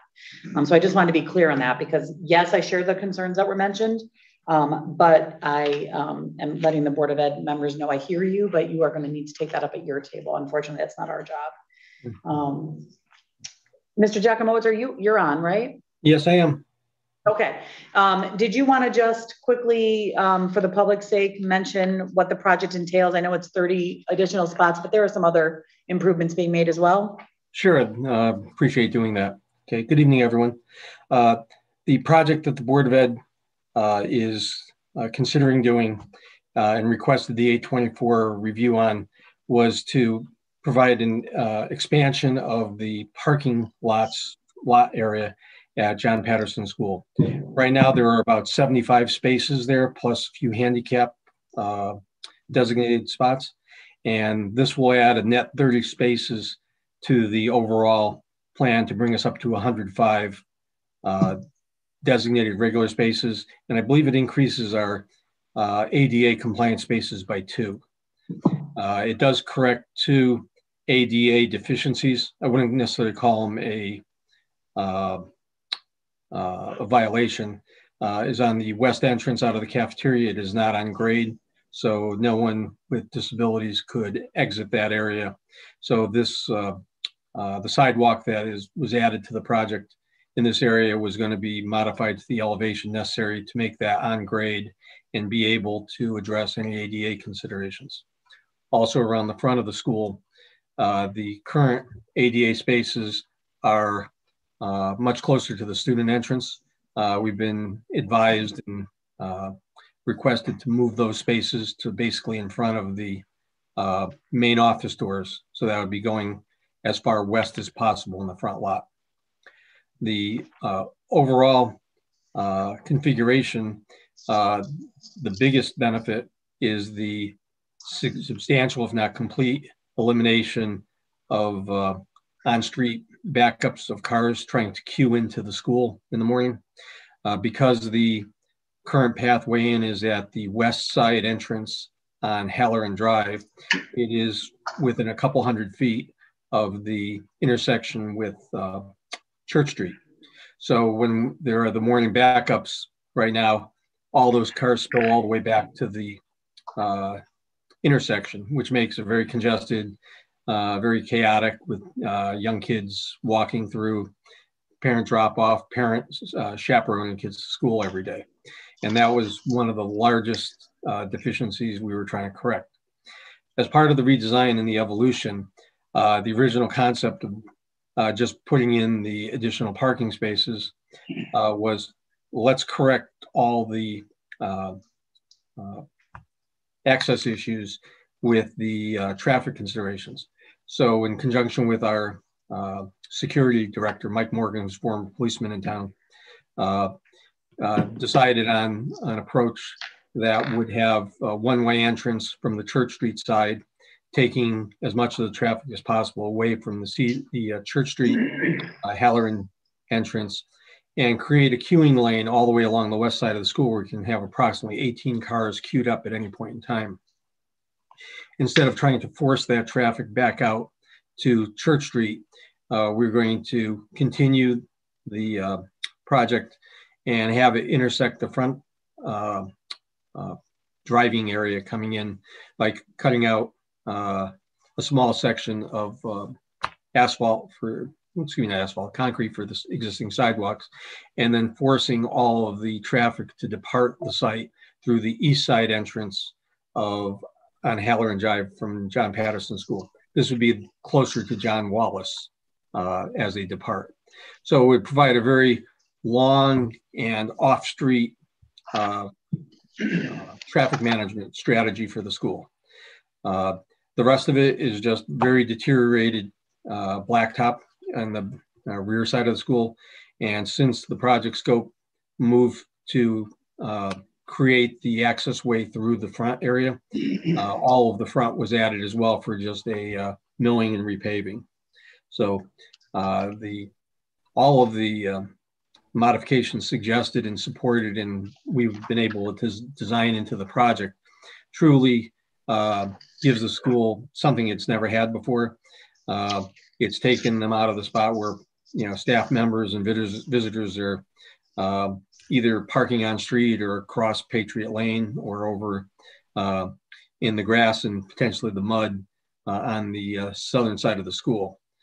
This will also be very helpful for the alternate use of the school in nice weather conditions where there's a lot of youth sports that are conducted behind John Patterson in that area. And this would certainly create a more conducive and safe environment for everybody in town with doing this. A number of the circulation that's in the west lot has it where you would come in, queue up on the sidewalk all the way along. If you were coming and looking for a parking space, you would circle back. And then if there's no spaces there, you would then loop back again and go down the queuing strip along the side of the building and exit out of the front of the building And if there's parking spaces up in front, they'd be able to take advantage of that. So those are really the key essentials to the project. The review and the delineation of the right things to do are, very much included in the project. I look at this as very proudly as something to participate in that really does justice for the school and benefits everybody in town. So there is a lot of good to come out of this if this were to move forward. So with that, I'm more than happy to answer any questions anybody has. Okay, thank you. Deputy Mayor Bedrejko? Yes, even though our responsibility as a council is to just give a general, oh, gosh. No, go ahead. Oh, no, you're good. No, you're okay. Is to, give an overall amount of money to the Board of Education, and they're allowed to spend it as appropriate. I do believe that it is a responsibility if we have a question. I mean, it is taxpayer money. It all comes out of our taxpayer pocket. So I do believe we do have the purview and we do have the right to question things if we feel that there's an issue, even if, we don't have the ability to, let's say, change or modify. I do think we have a responsibility as guardians of the town's pocketbook to question. So I don't think it's out of our scope to be able to question costs. And I do thank you, Mr. Giacomowitz, for this explanation, because originally, and there has been a lot of chatter on Facebook or whatever, and people saying, almost $500,000 for 30 spaces, but your explanation regarding the fact that when the scope moved beyond just 30 spaces of milling to some safety improvements, curbing, the pass-through and circulation improvements, I'm assuming that's why the price, in addition to just the cost of materials now, I'm assuming the increased scope of the project is what contributed to the price. So I don't have an issue with that. I'm assuming, the bids went out to the way they need to be, and this is a valid cost. But the thing that did kind of just concern me a little bit today is during public participation, when 3 members of the Board of Education who were on the finance and/or facilities, seemed to be unaware of the fact that the cost that was approved almost doubled. And I'm just not, I think as a council member, if something like that happened here, I would have wanted to have become aware of it with an explanation. So again, that kind of concerns me a little bit, that if these members of the Board of Education who called in are in fact saying that they weren't aware of the fact that the price almost doubled, that quite frankly concerns me. But in terms of the overall project, I support moving it forward. Thank you, Deputy Mayor. Sure. Councilor Camillo? Hello, how are you? Hi, good evening, Mike. Since you're going to have the ground open, and I didn't see this on your plans, I got a couple questions. The ballards by the transformer on the east side, are they going to be removed? Let me just give you the whole list I've got here. Okay. And then, are you going to have pole-mounted security cameras and conduit, or the data lines for that going to be overhead? Are we going to be connected to the fiber optic within the town, or you're going to start connecting between the schools? And one more thing I've noticed, electric vehicle chargers, since you're already there, could you pre-pipe and get that all in conduit, so when the time comes, if you don't plan on it now, have the boxes ready? And the electrical that's already in the ground, is it going to be buried or in a chaseway or conduit? Okay. That's all. Those are all the questions, Mike? Yeah. Okay. Your first question was about I'm sorry, if I can ask you to just go back and repeat them one at a time so I can respond accordingly. The ballards that are in front of the transformer on the east side. Right. The bollards will stay or be relocated to fit the new design. We do have the dumpster location that is going to be in with a privacy fencing around it in that area to be able to allow the vehicles to get at it for servicing the dumpsters, as well as just a visual privacy screen to make it as aesthetically appealing as possible. We do have walkways that will continue around the west side of that area, as well as on the north side that's there. So there will be bollards in conjunction with just protecting the transformer. It's all going to be to the CLMP standards, and that has kind of driven the location of the sidewalk that is on that side of the building. Okay. You know, it will be, you know, as I said, up to all of the Eversource codes for access and servicing requirements for the transformers. Okay. Pole mounted security cameras, the conduit is going to be overhead, or there will be, it will probably be on the mounted on the building rather than on the poles. The highest need area would be monitoring the drop-off areas around the building. So that would be the west side sidewalk. And the cameras we have today with their resolution and, you know, 5 megapixels, we have plenty of range to cover all the way to Church Street with the building mounted cameras. So there's not really a need to do that unless we wanted a shot of the area from a different angle. Right, would they be LPR cameras? License plate reader? It could be, depending on how Mr. Morgan actually puts his plan together for this area.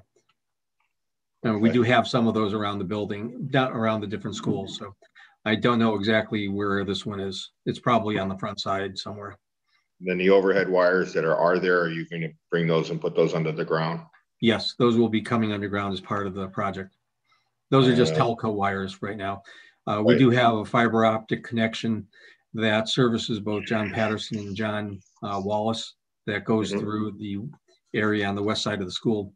That access point for the fiber company has already been relocated, so it's up against the building now, so it'll be out of the way for any you know, activities that go on, presuming the project moves forward. Okay, and then electric vehicle chargers? We could certainly look at that. I have to speak to our engineer. Well, the reason I'm asking, there's money from the state right now that would help you with that. So it wouldn't be really a cost to Board of Ed or the town. Okay, I will certainly look at that tomorrow. Yeah, I have no problem with doing that. I know we were talking about it with regards and in conjunction with the electric bus programs that they're putting out there, and you know, looking at the viability of doing that.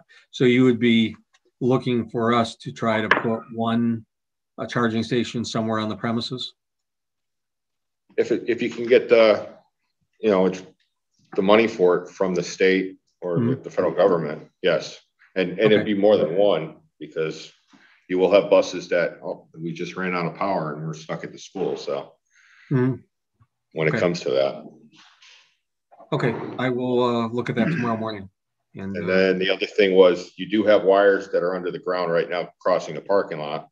Correct. That, are they going to be put in a conduit, or are you just going to bury them just like they are already because of the depth? You don't really know how deep they are. Right. We've had all that evaluated by Badger daylighting for the depths, and everything is in fine condition. The only one that we needed to move because of depth was the one for the fiber optics, because when it came up on its sweep to ground level, it was right in an area where we wanted to put the sidewalk. So they were plenty deep for what we would need to do, because actually that area west of the school is a little bit bowl shaped. It's down about 2 feet at its lowest point from the elevation. So we're going to be filling with gravel and soil fill over the top. So the depths that we have were more than enough based on where the future final elevation is going to be. Thanks, Lou. Okay. All right, Councilor Menke. Just a couple quick questions. Sure. I speak from selfish reasons. Will there be a designated pickup for the preschool? It's like during the day? Occasionally I have to go pick up a preschool student during the day, and I can never find a place to park.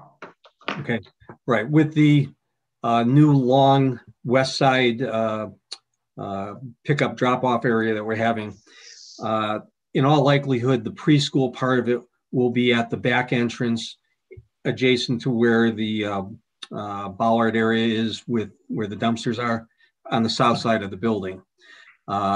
There will be, the sidewalk will swing around the building on that side, so there would be safe path of travel for all little kids. We also have to, consider the preschools that are associated with NECI, and depending on which year it is, and the general enrollment, that tends to move around town based on where there's available space for them. So I know for next year, we have to take 2 preschool classes that were formerly at Anna Reynolds and house them at John Patterson for the duration of the Anna Reynolds project. So that was very much in our overall conceptualization of the project, and trying to develop, really those safety elements where we get a lot of cars off the street. We provide a very comfortable and safe walking path around where there's no need to cross even the parking lots. The sidewalk will go to the front entrance to the back entrance without having any reason for a student to step off the curb and into the parking area or the driving lane for the vehicles. So, as we were just putting together the ideas and brainstorming how to make this really an excellent design for the benefit of the school and all the community members that use it, those were foremost in our thought process. Okay, thanks. I just a thought just for one confused grandfather when he picks up his grandson. If you had a sign saying how to do that and where I could park temporarily, that would make my life much easier, because most of us people picking up someone in the middle of the day have no clue what to do. And yours is a midday, Tim? I'm only picking up because it's maybe the grandson's sick, and so I'm picking up unscheduled. But you go and you knock on the back door, and if someone happens to see you, usually a student will get someone. But otherwise, I'm just standing there waiting to pick up somebody. And it's right. Those are some of the chaotic situations. Just people will grab any parking space anywhere, and they will walk to the closest door. And there is a lot of that churn of activity to try to support the community as best as possible. Obviously, with the security elements that we have on the building for, being able to funnel all traffic through the front doors for vetting purposes. And that would be great if have we just don't have the right one size fits all arrangement right now. Because I know I've been there a few days in the mornings just to kind of see how it goes and where the real problem areas are. And it's an adventure every day, to say the least. Right. So I certainly appreciate your concern. The other question I have is, has this project already started? I drove by and I see that 3 trees have been cut down, or I assume the parking lot is going. Well, they weren't cut down because of the parking lot. They were cut down because they were diseased. So that was those were for the 2 on the west side. We do have the ones, and there were 2 other ones that were on the south side by the entrance that were also cut down. Those 2 were not diseased, but with the moving the parking lot a few feet, they were not going to survive in that environment, so they had to go. But we will be replanting appropriate trees and shrubbery, once, presuming everything gets done here. Okay. And just one observation, I did drive by John Patterson on Church Street on Saturday, and I noticed that a lot of people for the sports teams were parking on the grass, even though there were, at that point, plenty of parking available on the asphalt. Mm-hmm. So I'd assume that you're going to put some sign up that there's no parking on the grass, because one of these days someone's going to get stuck in the mud. Yes. And it's going to ruin the aesthetics of the school. And we're surprised it hasn't happened yet. And I know one of the other big things I frankly am too. Right. That we're trying to alleviate is there are typically a lot of cars that will go down the backside of the school and go out into the big children's play area there, which is not, doesn't have any attributes for traffic control of any type. So we're going to try to really put a stop to it there. And by having adequate number of parking spaces in the general area, it'll kind of remove the incentive for, going all the way down that's there. Okay. And I have no objection to send this to TPZ. Thank you. Councilor Page? Thank you, Mayor. I just had a question. Actually, you probably addressed these issues with Councilor Mankey's questions. I didn't know if you could say any more about your consultations with our police department relative to traffic flow and how this parking lot will improve that, as well as just pedestrian safety and safety for our kids. If there's anything else to be said about that. Yeah, no, certainly. Yeah, at the school, we have a dedicated full year security guard, which is basically the traffic proctor morning and afternoon and sometimes midday to address all of the comings and goings of people and keeping everybody in line and trying to create a safe queue for general activity. Also, our security director, Michael Morgan, is a former Newington police officer who's well-versed in what it takes to have safe and appropriate conditions around the schools.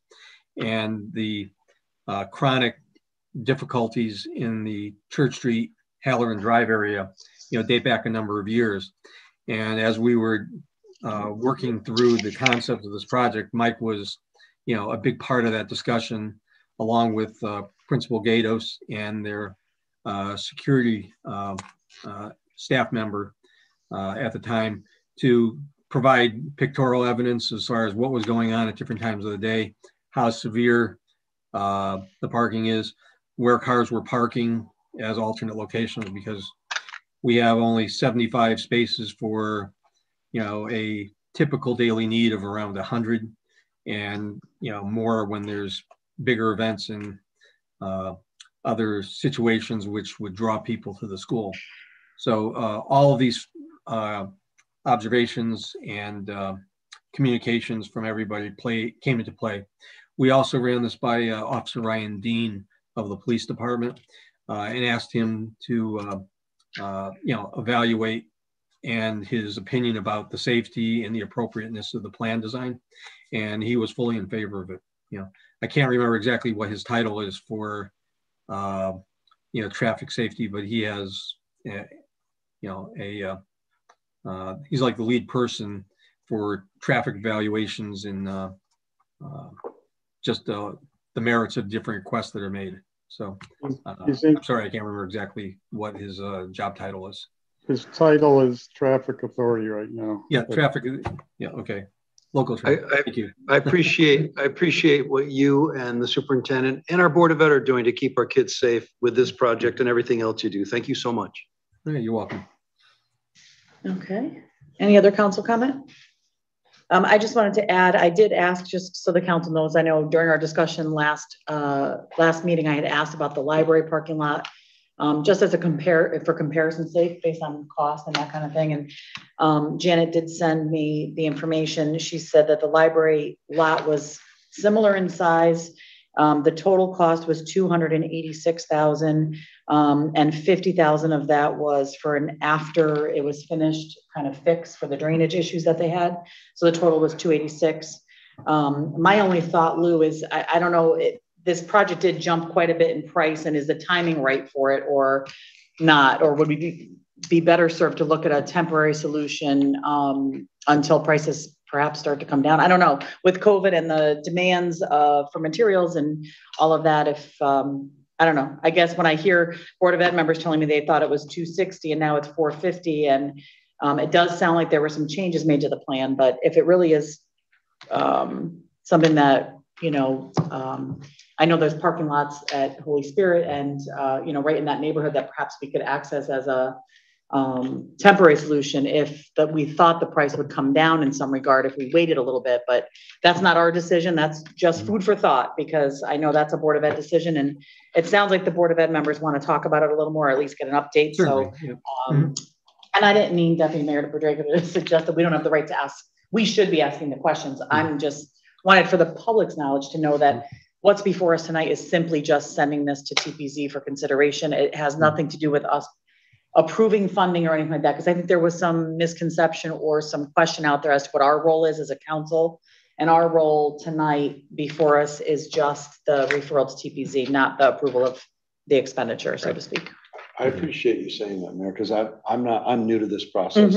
as are, it sounds like, the Board of Ed members who just need education on how that works, because I need it too, and I appreciate the feedback. Well, Yeah, if we I need to could, go. I know there's the curiosity, and I certainly am willing to share, some of the key points of the dollars that are here. Typically, we always share these first with our board members, but given the circumstances and the timing of this, I feel perfectly, fine sharing that.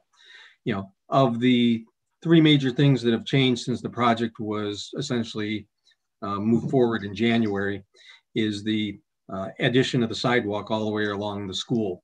Initially the project just had a parking lot over on that side with no connection to the front. It was just a freestanding parking lot that would either have a single exit out onto Church Street or a loop back with a two-way entrance exit at the current location of the south end. That sidewalk and related work, is in excess of $80,000 toward the project. Since we were now intruding into the front parking area and needing to do modifications to the asphalt in that area and the general condition, the price proposal added that front area to be a mill and overlay, which was not in the original concept. And I don't have exact prices, but I would estimate that would be in the vicinity of $50,000 to do that. And then the third part is just that insidious effect of inflation over the last 4 months. We've seen it in everything that we touch at the Board of Ed. And, my professional judgment on this is I would think that from January till now, we probably experienced a 10% increase in what the cost of the project would be. So between those three items, that is 90% of the cost difference from the starting point till the estimate that we think it's going to come in at now. We still have one bid that's outstanding that we'll get on Friday for the project. So I can't be absolutely certain, but I think I'm covered in anything. I have enough or a little too much in that area to cover it. So the expansion of the project, is adding the whole sidewalk system all the way up and down the west side of the school, the redoing or the mill and overlay for the front lot, and unfortunately inflation that all of us have to address. Okay, thanks for addressing that, Lou. I appreciate it. No problem. Question. Any other questions, Councilor Camillo? One more thing. I know your board asks for information often and there's a delay in them getting it or they don't get it at all. In the future, could you make an effort to make sure they get that?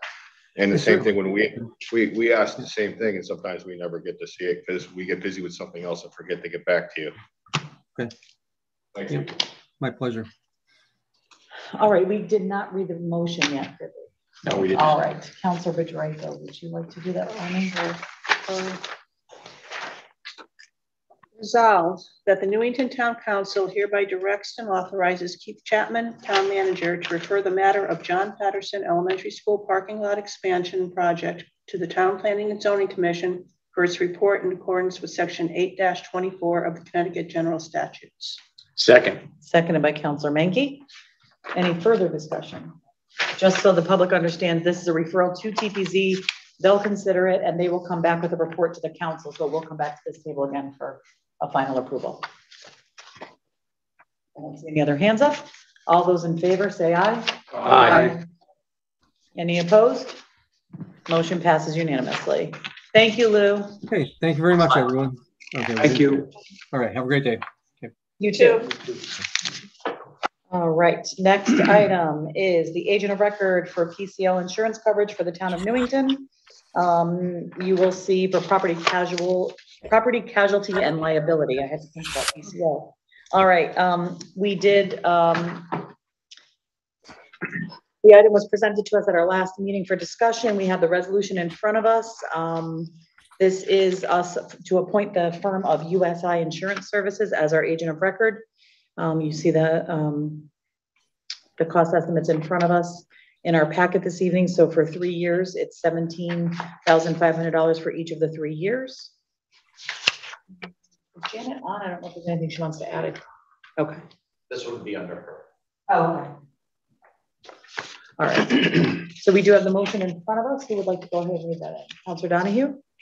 Resolved pursuant to Section 8-28 of the Newington Code of Ordinances, the Newington Town Council hereby appoints the firm of USI Insurance as the agent of record for the town of Newington for the period of July 1st, 2022 through June 30th, 2025, for the purposes of soliciting, negotiating, placing, overseeing, and monitoring the town's property casual liability insurance package.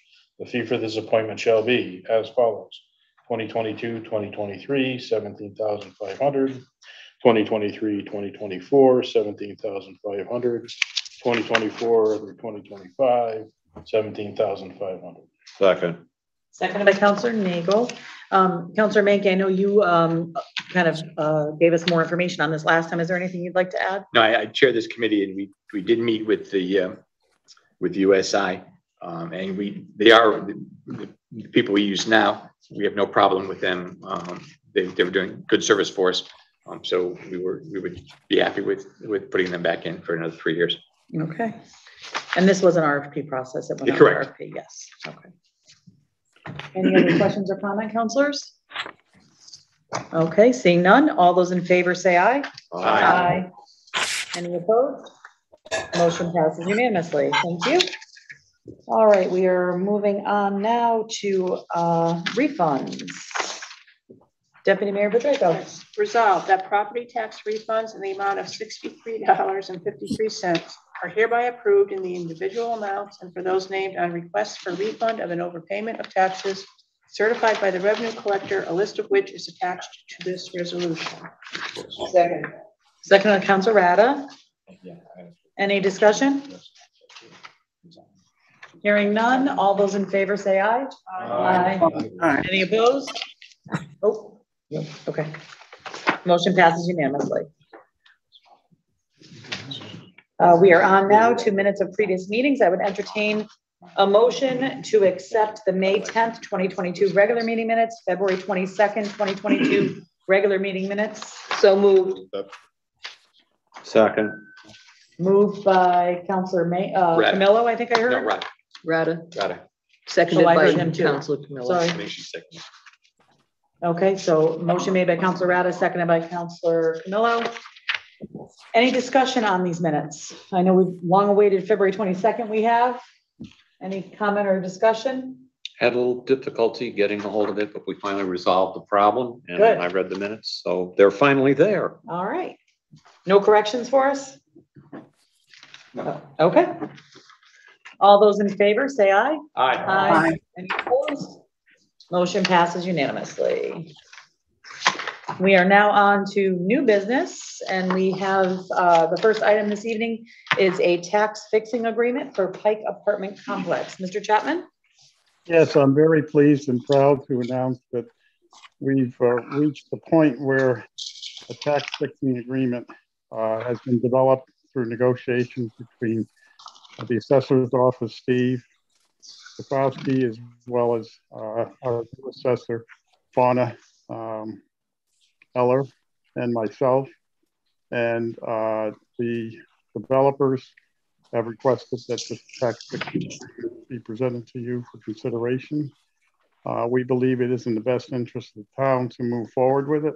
It will involve a new development down on Payne Road. And I believe James has a sheet on exactly what is being proposed down there. Can you put that up, James? Do you want the mapping, Mr. Chapman, or the dollar figure chart? Either one. We'll go through it either way. Okay. We're going to start with the dollars. Okay. Start with the dollars. Okay, as you can see, and again, this was negotiated over a number of months to get to where we are. Where, so I'll tell you what, I'm going to let Steve take this one. We have others that I'll come back to. Steve, are you available? I am. Good evening. This project is being done by, compared with some of the other developments that we've brought to you for tax fixing agreements, the company is significantly smaller than most of the other developers. And as such, to get this agreement to a point where it was comfortable on both sides, did take much, much longer than either one of us expected.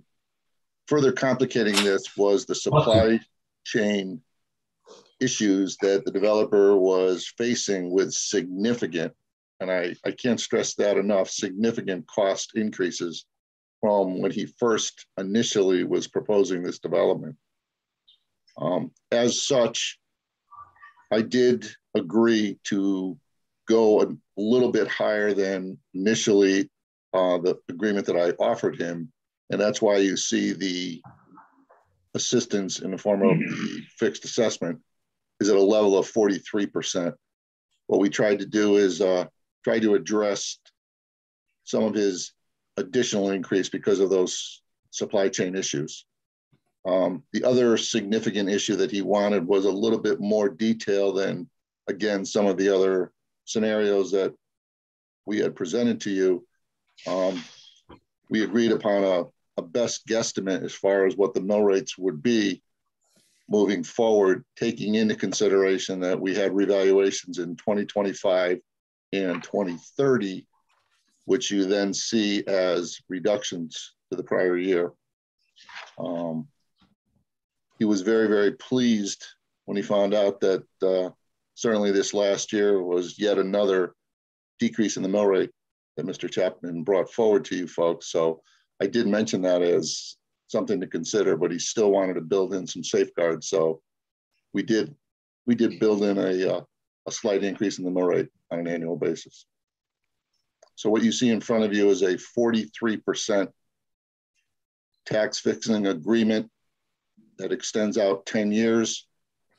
The town is still going to be netting out over a 10-year period approximately $4.4 million based upon these conditions. I think also just to point out that after the 10th year, the abatement goes away. So the gross revenue will all come to the town after the 10th year rather than sharing with the developer. Right. We have a couple other slides. James, can you bring them up? Okay, this is the layout of the development. It's along Payne Road at the corner of Maselli. It should serve the community well. Now, there has been a change made in that the entrance will be on Payne Road, not on Maselli Road, I believe. Is that correct, Steve? The last approved plan I saw was access off of Payne, yes. Yeah, so there's a slight change. This was an earlier version. We didn't receive a newer version yet from the developer. Next slide.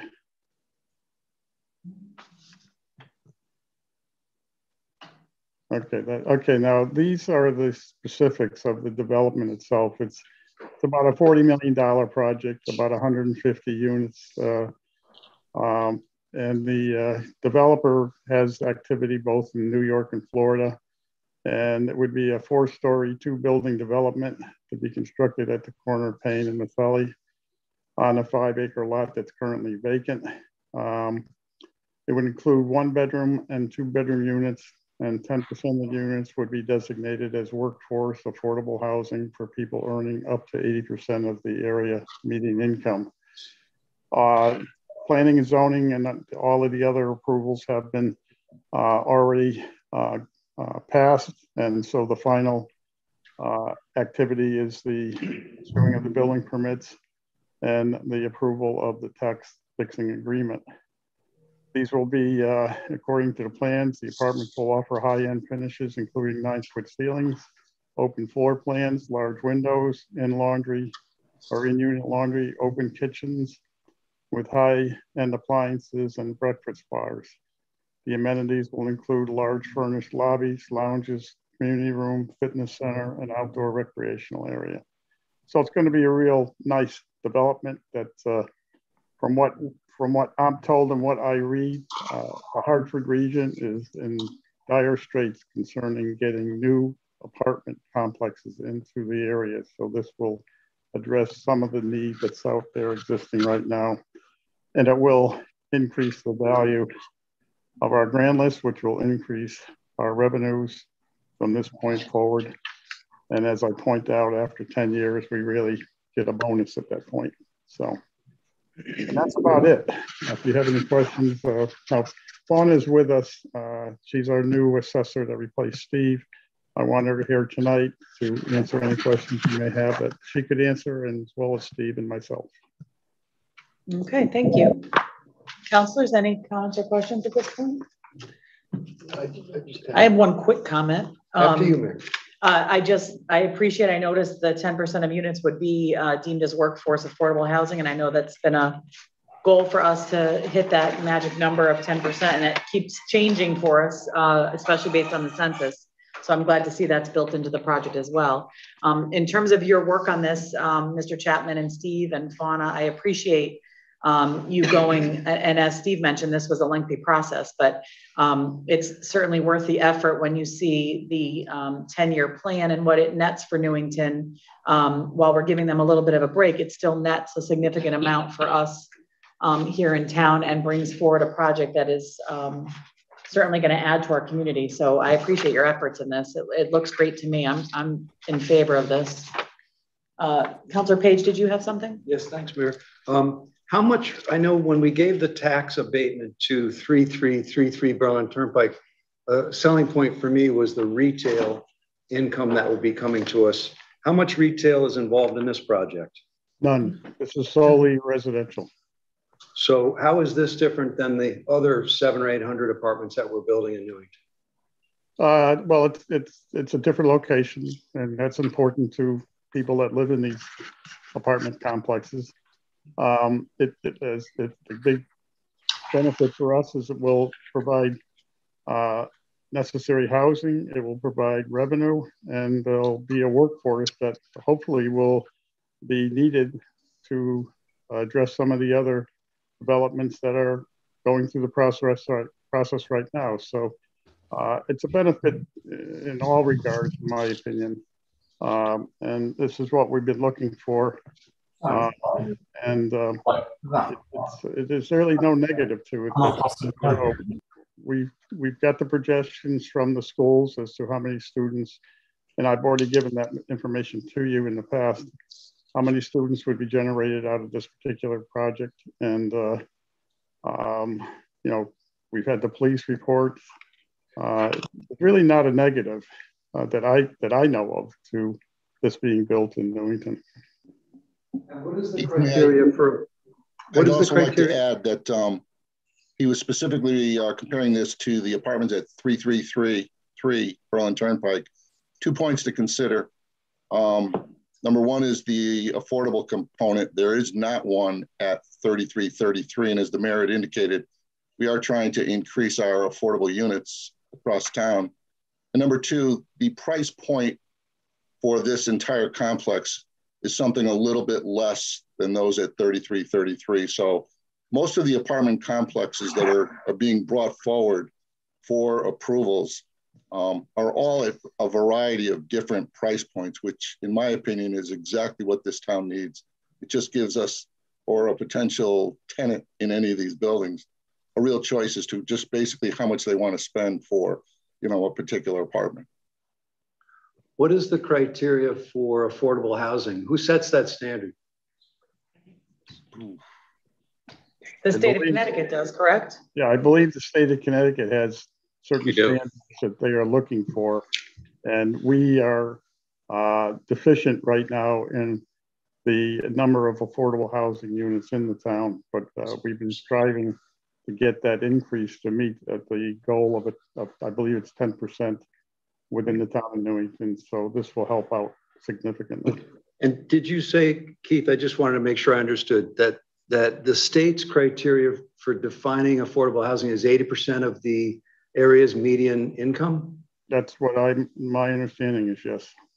Okay, do you know where that's located? Is that in the statute, or is that, what document? Can I get a copy of that? Well, I can get you, yeah, I don't know where it is, you know, at this time, what department or whatever. We can get you that information, certainly. All right, thanks. And last question, who owns that property right now? I don't know the official owners of the property. Steve, do you know? Or Birch something? Birch White, I think it is. Who is it? It's Birch White. Is there a person we know who owns that? It's an LLC. But there's no people we know who own that. Up on Concord through the Okay, state. so that's a mystery. Okay, thank you. The name of the company is contained within the agreement that we provided you. Okay, can we find that out? What are you looking for exactly? I just didn't know who owns the property. I was just curious. Okay, can you put up, James, on the screen the tax affixing agreement? It'll say in there who owns the property.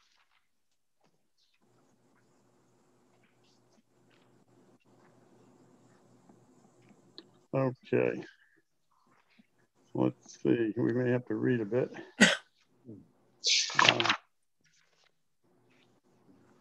Can you scroll down until we see if it shows who owns the property? It may not, now that I think about it, because this really is an agreement. It's an agreement with the developer.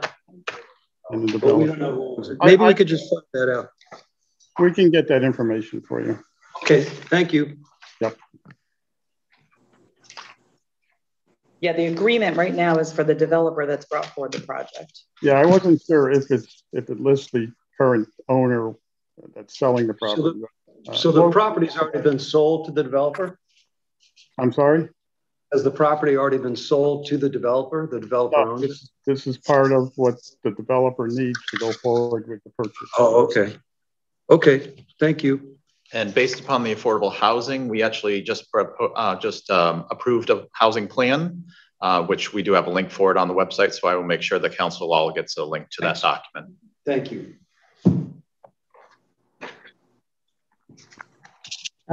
Deputy Mayor Boudreau. Yes, you indicated that this is a small developer, and as a small developer, I guess it is contained within the agreement that should this developer within 3, 4, 5 years, whatever, sell the property, this tax fixing agreement will stay in force regardless of who the owner of this is. That's correct. Okay. And I just was interested in the fact that the supply chain issues has added a complication, I guess, in terms of calculating tax tax abatement issues for developers now. And I'm just curious, wouldn't some of that cost be passed on in terms of rents to the people who end up renting these apartments? I mean, I'm sure that will happen. What this developer has worked on for the last, we'll say, year in this project is without the anticipation of the inflation that's been kicked in and the shortage of supplies. So they're looking at this project without the profit margin that they had anticipated in the first place. So the increase in the percentage that we negotiated, coupled with whatever they do with their rents, which we don't control, should be able to provide the funding necessary for this project to be successful. And that's what we want it to be, is successful. I totally agree. But I just was not concerned, but if we're building in all the increase in costs into this tax abatement, I hope there won't be like a double hit in terms of people who are leasing the apartments as well. No, I don't think that it really, Gail, it will all depend on what happens with this economy for the future. What we encourage the developer to do, and we do with all the developers right now, is to get these projects underway, because we don't know what the future holds. If things get a lot worse, it could mean that some of these projects will not ever get developed, and we don't want that to happen. So, they can only estimate on what their costs are going to be and so forth. So that's not in our control, nor is it in their control. But this is our best negotiated plan that we both, the developer and the town administration, have found a mutual understanding and agreement with, and it's really in your it's your call now. What do you want to do? No, thank you for your work on this, and the assessors and our assessor consultant. It's will help move this project forward. Thank you. As a note, Mr. Krasowski's battery died, so he's just so everybody understands, I noticed that Mr. Krasowski dropped off the call. His battery died. He communicated with James, so that's why he dropped off the call. Councilor Rada. Yeah, a couple of questions. Just to confirm, these will all be rental units, not condo units. So people are renting. They'll all be rental units, yes. Okay, and I know it's a best guess, but we think that it will be possible that all these units will be filled.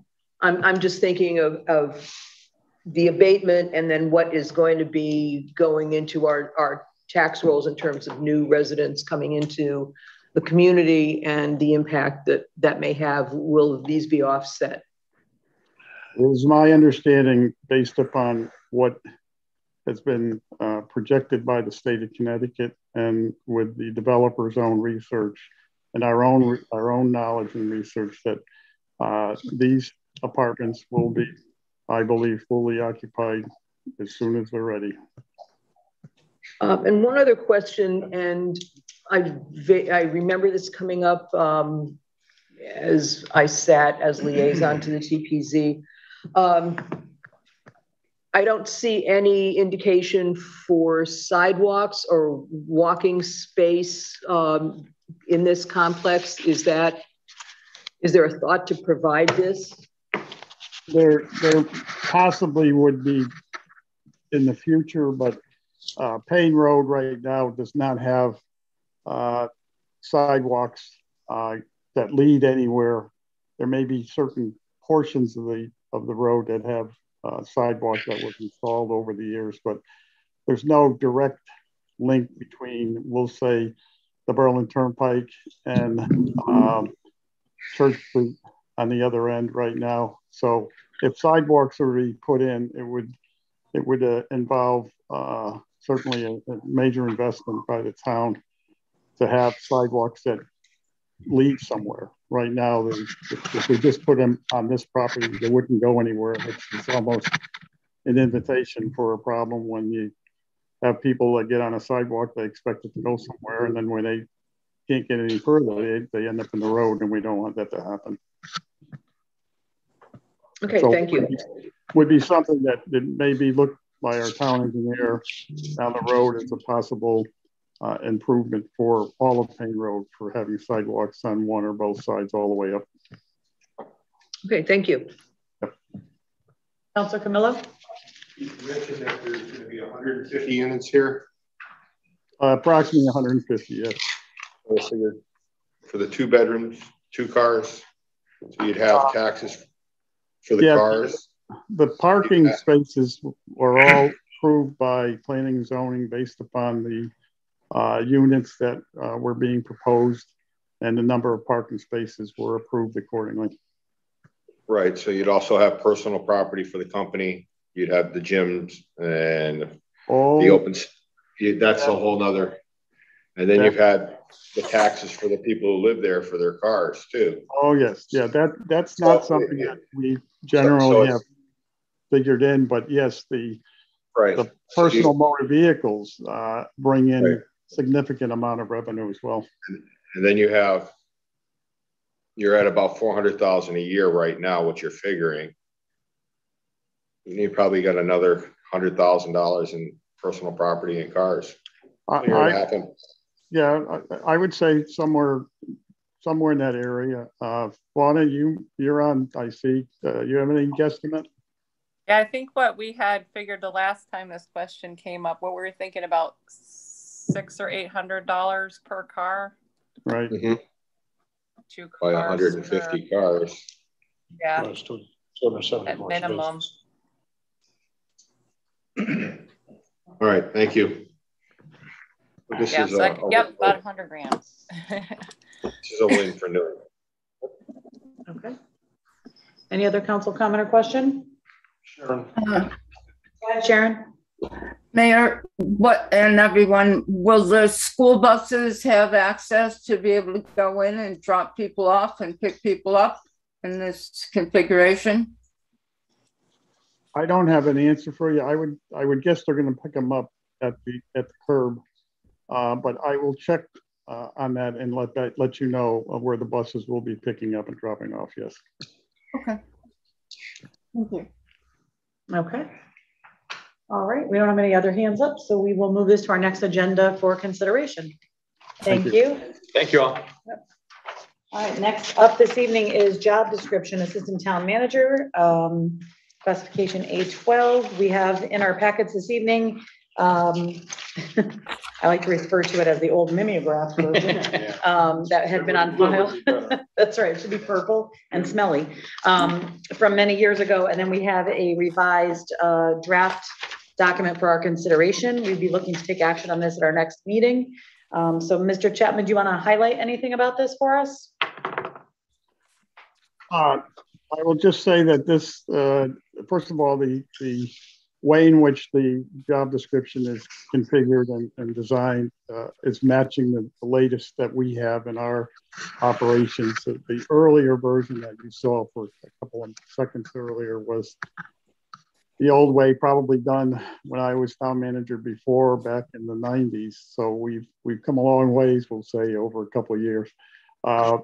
But the job description has been reviewed by a number of individuals and determined to address what we anticipate the position would entail when it's filled. And it's set at its salary grade that is A12, which I can tell you what that range goes from. Let me just look it up here real quick. At this time, the salary range on A12 is 84,039 to 153,218. So you had budgeted, I believe, in your budget something like 140 when you proposed it. So somewhere between the 84 and the 153, we will hopefully hire an assistant town manager that will be able to perform all these functions. And the job description is written in such a way where it's these descriptions as well as anything else that basically we want the assistant town manager to do. Okay, thank you. Council comment or question? All right, hearing none, we'll move this on to our next agenda for consideration. Perfect, thank you. Thank you. Now we have an additional item that we added this evening, the Anna Reynolds School final project budget acceptance. We have before us a memo. I understand the committee met just last evening, right? And reviewed the final budget. We've been provided with those numbers. We have Mayor Woods with us this evening, who's also the chairman of the Anna Reynolds Project Building Committee. Would you like to come up?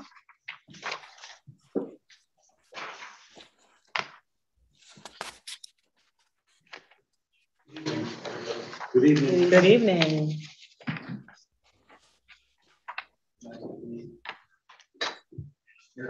On this side of the aisle. I'll rub it in. Although you do a lot. By Tom DeMoro from Newfield Construction and Jennifer Manjali from Castle Booze. They're virtual. So if there's any questions, they can address them. As far as design goes, would be Jennifer. As far as the budget, it would be Tom or myself. You were presented with the GMP. I believe you got it. Hopefully you got it yesterday. As soon as we had it finalized, we got it off to you. Again, I apologize. I don't like to try to come to you last minute, but here we are last minute. You know, there were some snags in keeping this project moving forward. We have worked them all out.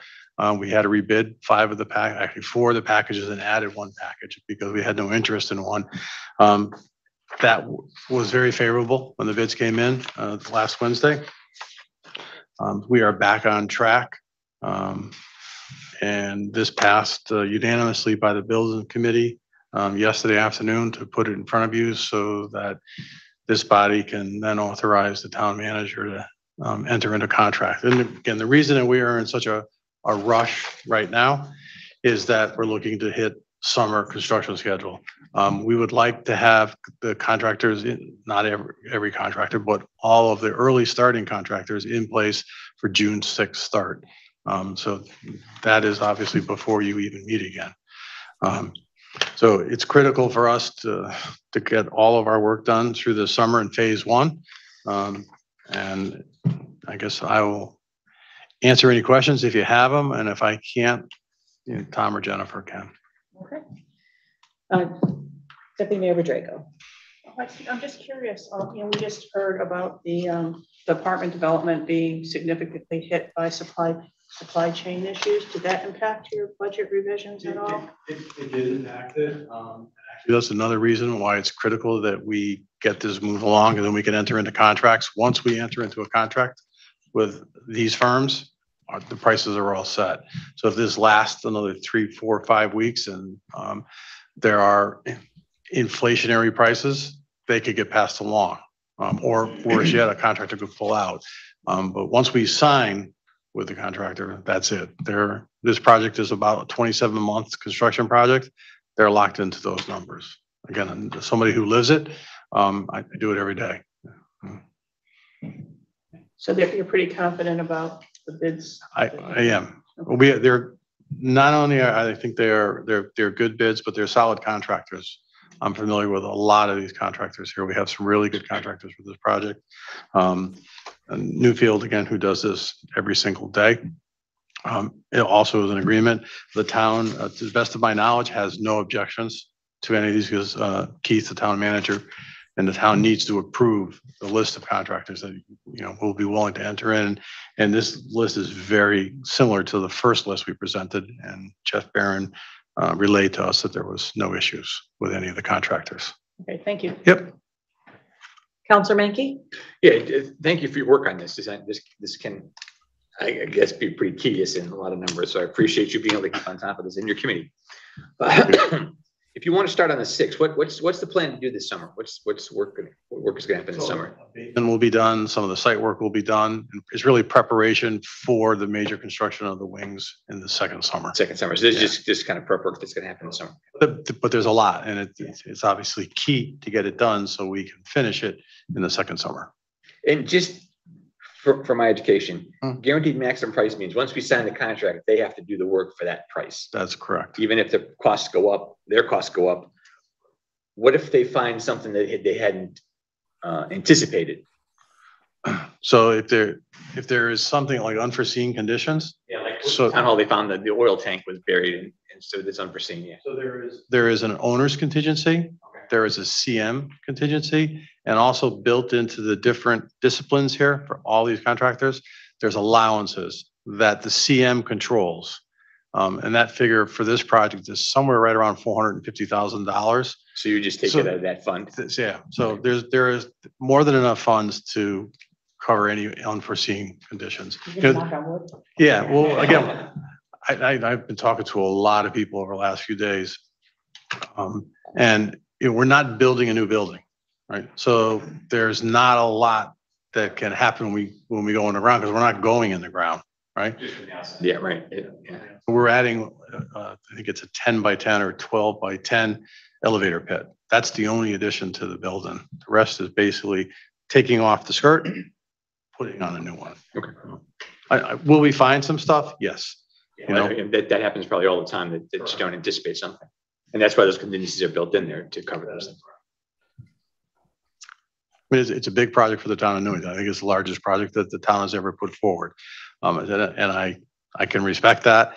I am, I enjoy doing this. It's that I am crazy, but I do.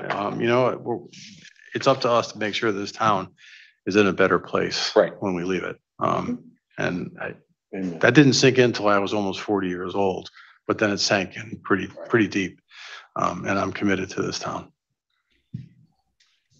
Steve, the project, because we're trying to meet these timelines, as you, and I spoke with you about this privately, but this agenda item was added last minute. So this wasn't a published agenda item.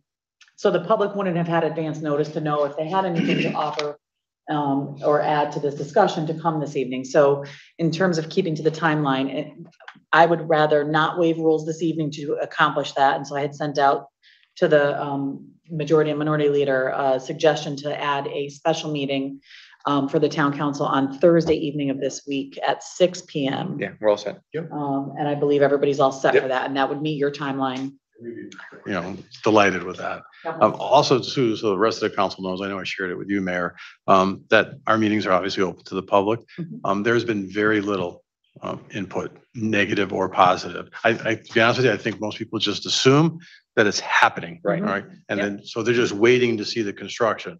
I don't know that we've had a negative comment.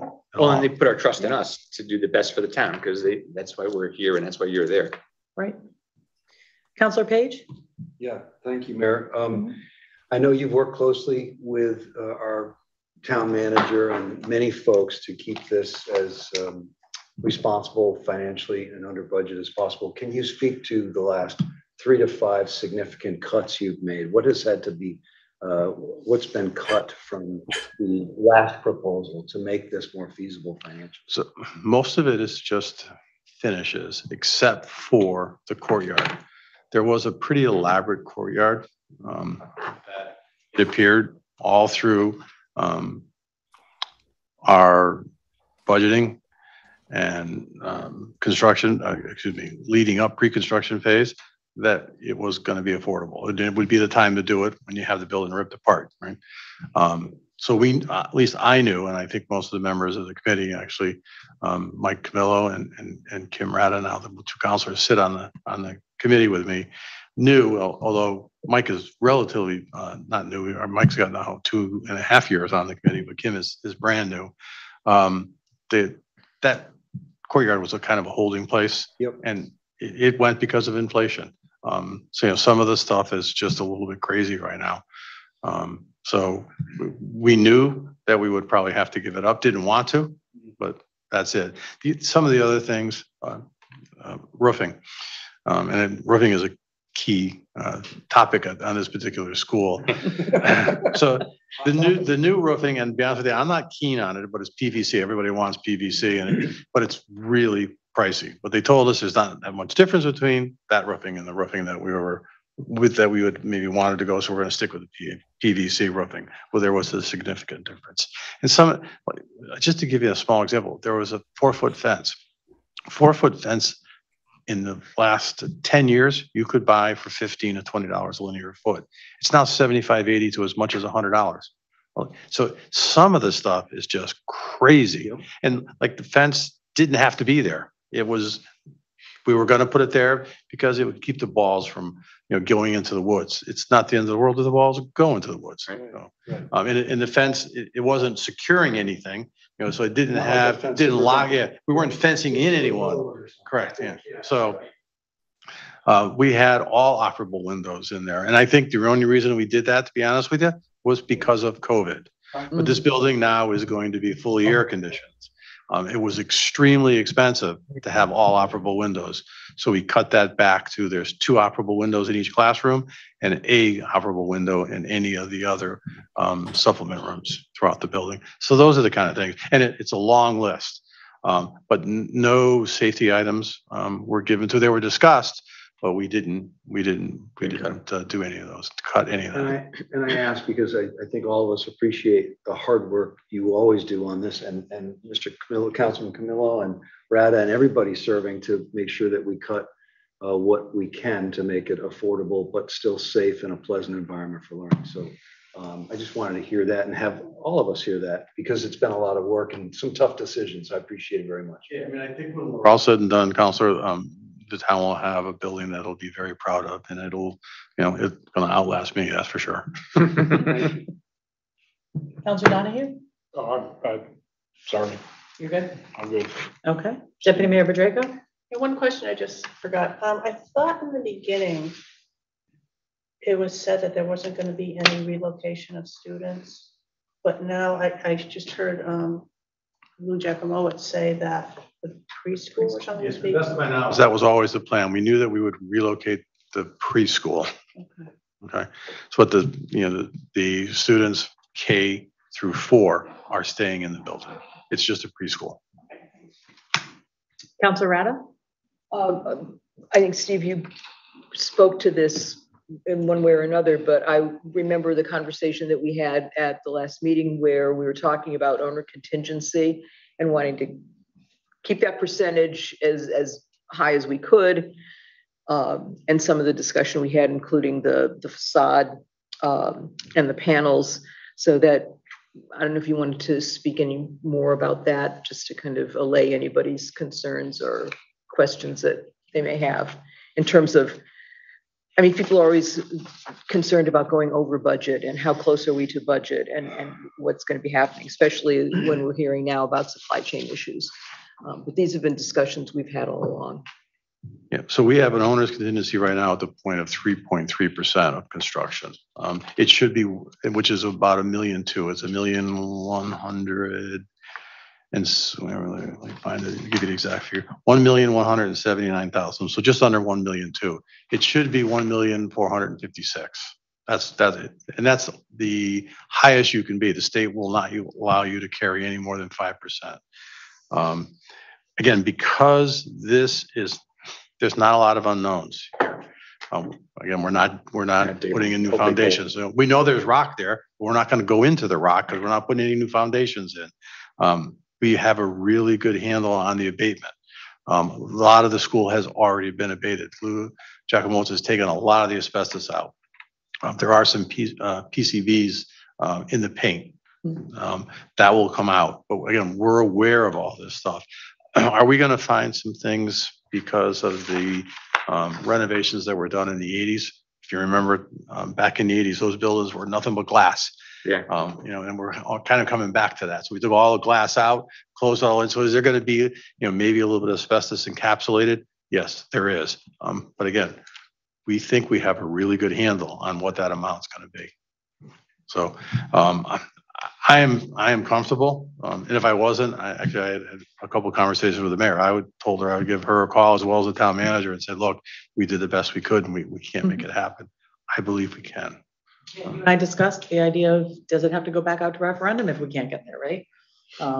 And Mayor Wood expressed his sincere beliefs that we are good to go. So I appreciate that. Councilor Menke, you're next. Yeah, just quickly, I know it's a short notice, but it was possible to come up with a list of what was taken out of the project to get to this number. Yeah. Other than the finish, what the finishes were and what the courtyard was.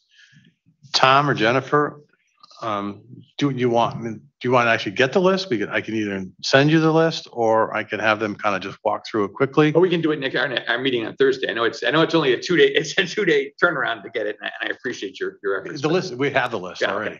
Okay.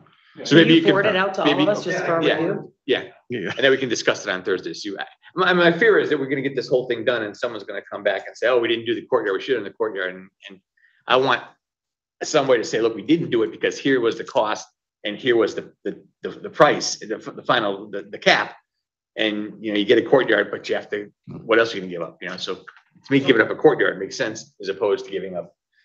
So the new courtyard has been given up, but yet there will still be new walks in there. Yeah, right. And then the equipment that's in there, we had always intended on leaving. That equipment is still staying. Okay. So it's not like it's going to be just a blank slate. field, right? Yeah. So there will be some stuff in there. Yeah. It just won't be new stuff. And again, I'm in this business again, so the price on play equipment is insane. Yeah. It's, and actually we're doing one right now in Danbury. Typically a wait for play on equipment is 30 days. It is now 26 weeks. Wow. And is the play equipment from the date of order?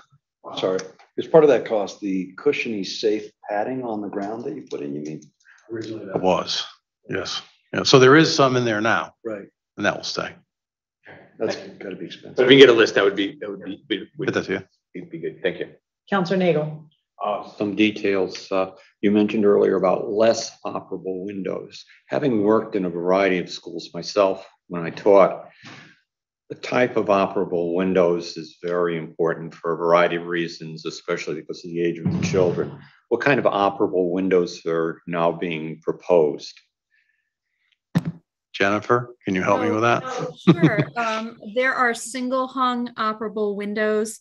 They are aluminum storefront systems. We wouldn't do because of the school and the lifespan that we really want you to have some good warranties for a while. We tend to lean toward aluminum storefront systems, aluminum windows, rather than something like vinyl or, otherwise. So they are single hung. Are they crank windows or are they slide windows or are they going to be towards the top as opposed to the bottom? Are they full length? So if I heard Jennifer correctly, they're single hung windows. So just the bottom of the window will be able to slide up. Okay. The top I didn't understand that meant that. I have two windows in each classroom at opposite ends. Okay. So. And also I wanted to know about exits as they stand now. Have there been changes to it? Were they once of a better grade or more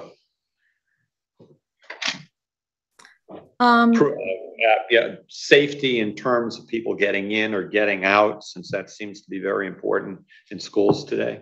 Yeah, again, what we haven't done and we still don't want to do, we can do this privately. We can't talk publicly about the security measures that we're putting into the building, but there are, and I'd be glad to have that conversation with you off camera. Okay. Okay. That was a question posed at the committee, I know. So I know you all are considering it. Yeah. Counselor Donahue? Yeah, just real quick. I mean, the online is alive with what's being cut and everything. I trust you that we're not just going to see, lipstick and paint put on this building. It's going to be what the parents have expected. I don't think we've ever seen a drawing totally of what the concept was, finished rendering or whatever. So is there something that is available now, a finished rendering of the building and some of the interior spaces that we can look at? I don't want to have, 400 pages of architecture. I can have that for us Thursday. Okay. Okay. Thank you. Excellent. Okay. Any other council comment or question? James, I have a question for you. Can you forward out the referendum language to us just so we can review that while we're looking at everything as well? Thank you. I did try to surf it up in my email and couldn't find it. My computer's on the fritz. I have a loaner, so I appreciate you sending that out. I don't see any other questions, so thank you, Mr. Thank you. Pretty cool how you can raise your hands, and I like that. So it's easier with this configuration than doing this number. Because the configuration doesn't work well for that. That's pretty cool. That doesn't work well at all. You can send happy faces and frowny faces too. I don't want to tell you what Mitch sends me. The laptops, we had the little iPads. That's right. Tablets, that's right. Yep. Good night, everybody. Good night. Thank you. Thank you. Thanks for all your work. Yes, thank you. Okay, 6 o'clock, we're gonna start a little bit earlier. Okay, thank you. Yep, good night. Good night. Good night. All right, folks, that concludes our new business. We're on to written and oral communications from the town manager. Mr. Chapman? Yes, a couple things. I have Steve Clark with me, Chief of Police, because the question came up at the last meeting about the status of the staffing levels at the police department. And I talked with Steve today, and we decided that it'd be better if he answered your question. So I'll give you a brief overview of what's been accomplished over the last months and several years. But if there's any questions following, then we'll get it all cleared tonight. So Steve, I'm going to turn it right over to you. The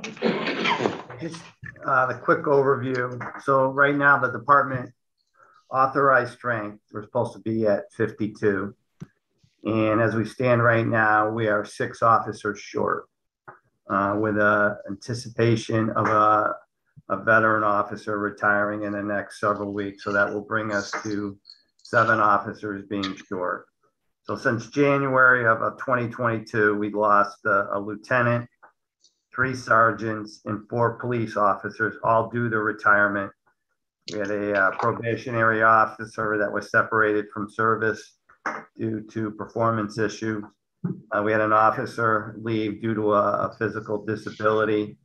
And then we had another officer resign to join another police department that had a better pension, which was a 20-year pension. So what we do is we look for, there's 2 types of officers that we test for. We have what we call entry level. Those are candidates that have no previous police experience. They're not certified officers in Connecticut. They have no certification in another state. So since January of 2021, we have tested 377 entry-level applicants. And out of that 377 applicants, we've hired only 2. And the 2 that we hired, one is down at the police academy now, is scheduled to graduate, I believe, the 2nd week of July. And we just hired another officer who's scheduled to attend the police academy on June 3rd. So just out of those 377 applicants, we've hired only 2. So again, since January, we've had 58 certified officers apply. So those are officers that are currently already certified in Connecticut, have gone to the Connecticut Police Academy or another state academy where their certification is accepted in Connecticut. So out of those 58 applicants that are currently already police officers, we've hired only 5. So I think it gives you a good indication of our hiring standards. We're looking for a specific officer. So when you consider the fact there's 58 officers that are already certified, and out of those 58, we only hired 5. It's pretty telling of what we're looking for. Okay. Counselors, questions, comments? How are you feeling, Chief, in terms of the your ability to meet, the expectations that you need for each shift? Are you being able to cover things adequately right now the way you're staffed? Basically, patrol is fine. We're basically patrol is the most important division in the police department. That's where people expect when they dial 911 that they have a police officer at their front door within 2.5 to 3 minutes. And that's basically, if you dial 911 and there's something serious going on at your home, you're going to have an officer standing at your front door rather quickly. It's all the extras that are going to begin to suffer. It's the community outreach programs. It's the detective division that are required to follow up on people's burglaries, serious crimes, things of that nature. So when we're down as many as we are, we really have to focus on patrol because that's where the majority of the calls for service are going to be. The other issue that we're having now is supervision. With the lieutenant having retired, the 3 sergeants that are retired, we're down 4 supervisors. We kind of bridged the gap with the deputy chief that we hired temporarily to get us through that time. We're expected to make a promotion probably within the next 4 to 5 weeks. The 2 certified officers that we recently hired, one from Hartford, one from East Hartford, have about another 4 weeks to go on their field training. So once they're finished, we're going to make a promotion, which will be good because we need that extra supervisor on the evening shift. That's our busiest shift. Right now, we have only 1 supervisor on that shift. It's really too much for that supervisor to handle. So it's important to make that promotion as quick as possible so we can add that second supervisor on evenings. But again, that still leaves us a lieutenant short. We're short. We don't have a sergeant in the detective division. We don't have an administrative sergeant in admin. And, you know, with all the mandates that are coming, we're trying to go up with the body worn cameras that we're having issues with supply chain. The new Public Act and the police accountability requires us to be accredited by 2025. So we're going to need an accreditation manager, somebody to monitor that and make sure that the standards are being met. So there's a whole lot of work that needs to be done behind the scenes in the administrative division. And right now we just don't have the folks to be able to handle that. So we're doing the best we can to hire people. But just to give you a comparison, when I took the test back in 1985, there were 500 people that took the written test, and there were just 3 openings in the department at the time. So there's 500 going for 3 openings. I got hired, 2 others got hired, but currently the last test that we've given, there have only been 30 applicants. So we've gone from 500 to 30. That's how bad it's gotten. Yeah. We're in a very difficult situation. I have a couple of friends of mine that teach in college. They teach criminal justice. Years ago, their classes were completely full, 30, 35 people in their classes. They're now down to 9 or 10 in each class. And if you ask these people if they want to be police officers, the majority want to get into some type of police probation, things of that nature, not actually being a police officer. And this is not unique to Newington. If you go and survey a lot of the other chiefs throughout the Connecticut or even across the country, they're going to tell you that their biggest challenge right now is finding qualified people because it's just not there. The working conditions are terrible. They just are, especially after what happened with George Floyd. Some of you were up at the center when they had the demonstration up at the center, and the signs, the things that were being said. And, you know, I remember looking around, looking at the younger officers that really didn't have those experiences in I don't want to say a hostile crowd, but a large crowd.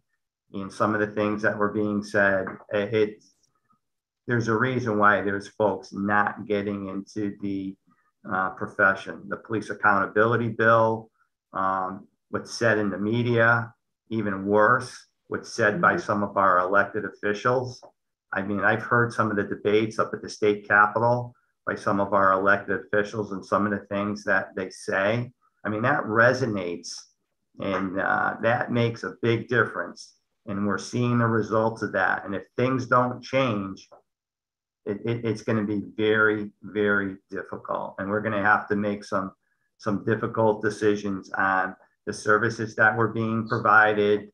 Or, I mean, my opinion, if the trend keeps continuing, I really believe that we're going to have to move to a Harford County Police, a Metropolitan Police, because nobody's getting into the field, and we're going to have to consolidate and share our resources in order to provide law enforcement services. And I can tell you, if that happens, where the resources are going to go. They're going to go to where the need is most, and that's going to be into the inner cities, and the suburbs are going to be left with the scraps. So that's my opinion. You know, as people leave, we're not able to fill those vacancies, and if we can't turn it around, we're going to have to make some tough decisions, and we can't lower our standards. Right. I don't know how some of these larger agencies are hiring 20, 30, 40 out of clip. I can't find one. And we have a very competitive contract. You know, our officers are paid well. There's a tremendous amount of community support here.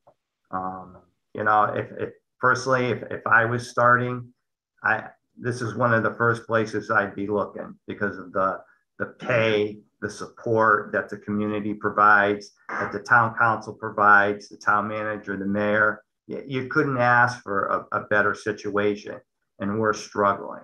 We are really struggling. So We're doing the best we can, and but we're in the process now of doing a test. We sent the number to background, and we've had a couple people fail the polygraph. So, I mean, that's the situation that we find ourselves in right now. Chief, my first question or thought is, we've done the sign-on bonus, and as you mentioned, you have a lot of support sitting at this table, and I'm glad to hear that you know that. But what else can we do? Is there anything else we can do? And if you don't think of it tonight, but think of it at after tonight, just please let us know as a council, whatever we can do to support you in hiring and attracting. We recognize that need. We're here to do that. No, absolutely. If anything comes up, I'll certainly let you know through the town manager. We've hired 3 officers that were paid the $5,000 sign-on bonus. I talked to the town manager. We are now providing a $2,500 bonus to any of our officers that reach out and are able to get an officer to come to the department to pay them. Because they're actually, to be honest with you, the officers are the best recruiters. They really are. They are the best recruiters. They know who they want to work with. They know who the other officers are out there, people that would fit into the organization and be a good teammate.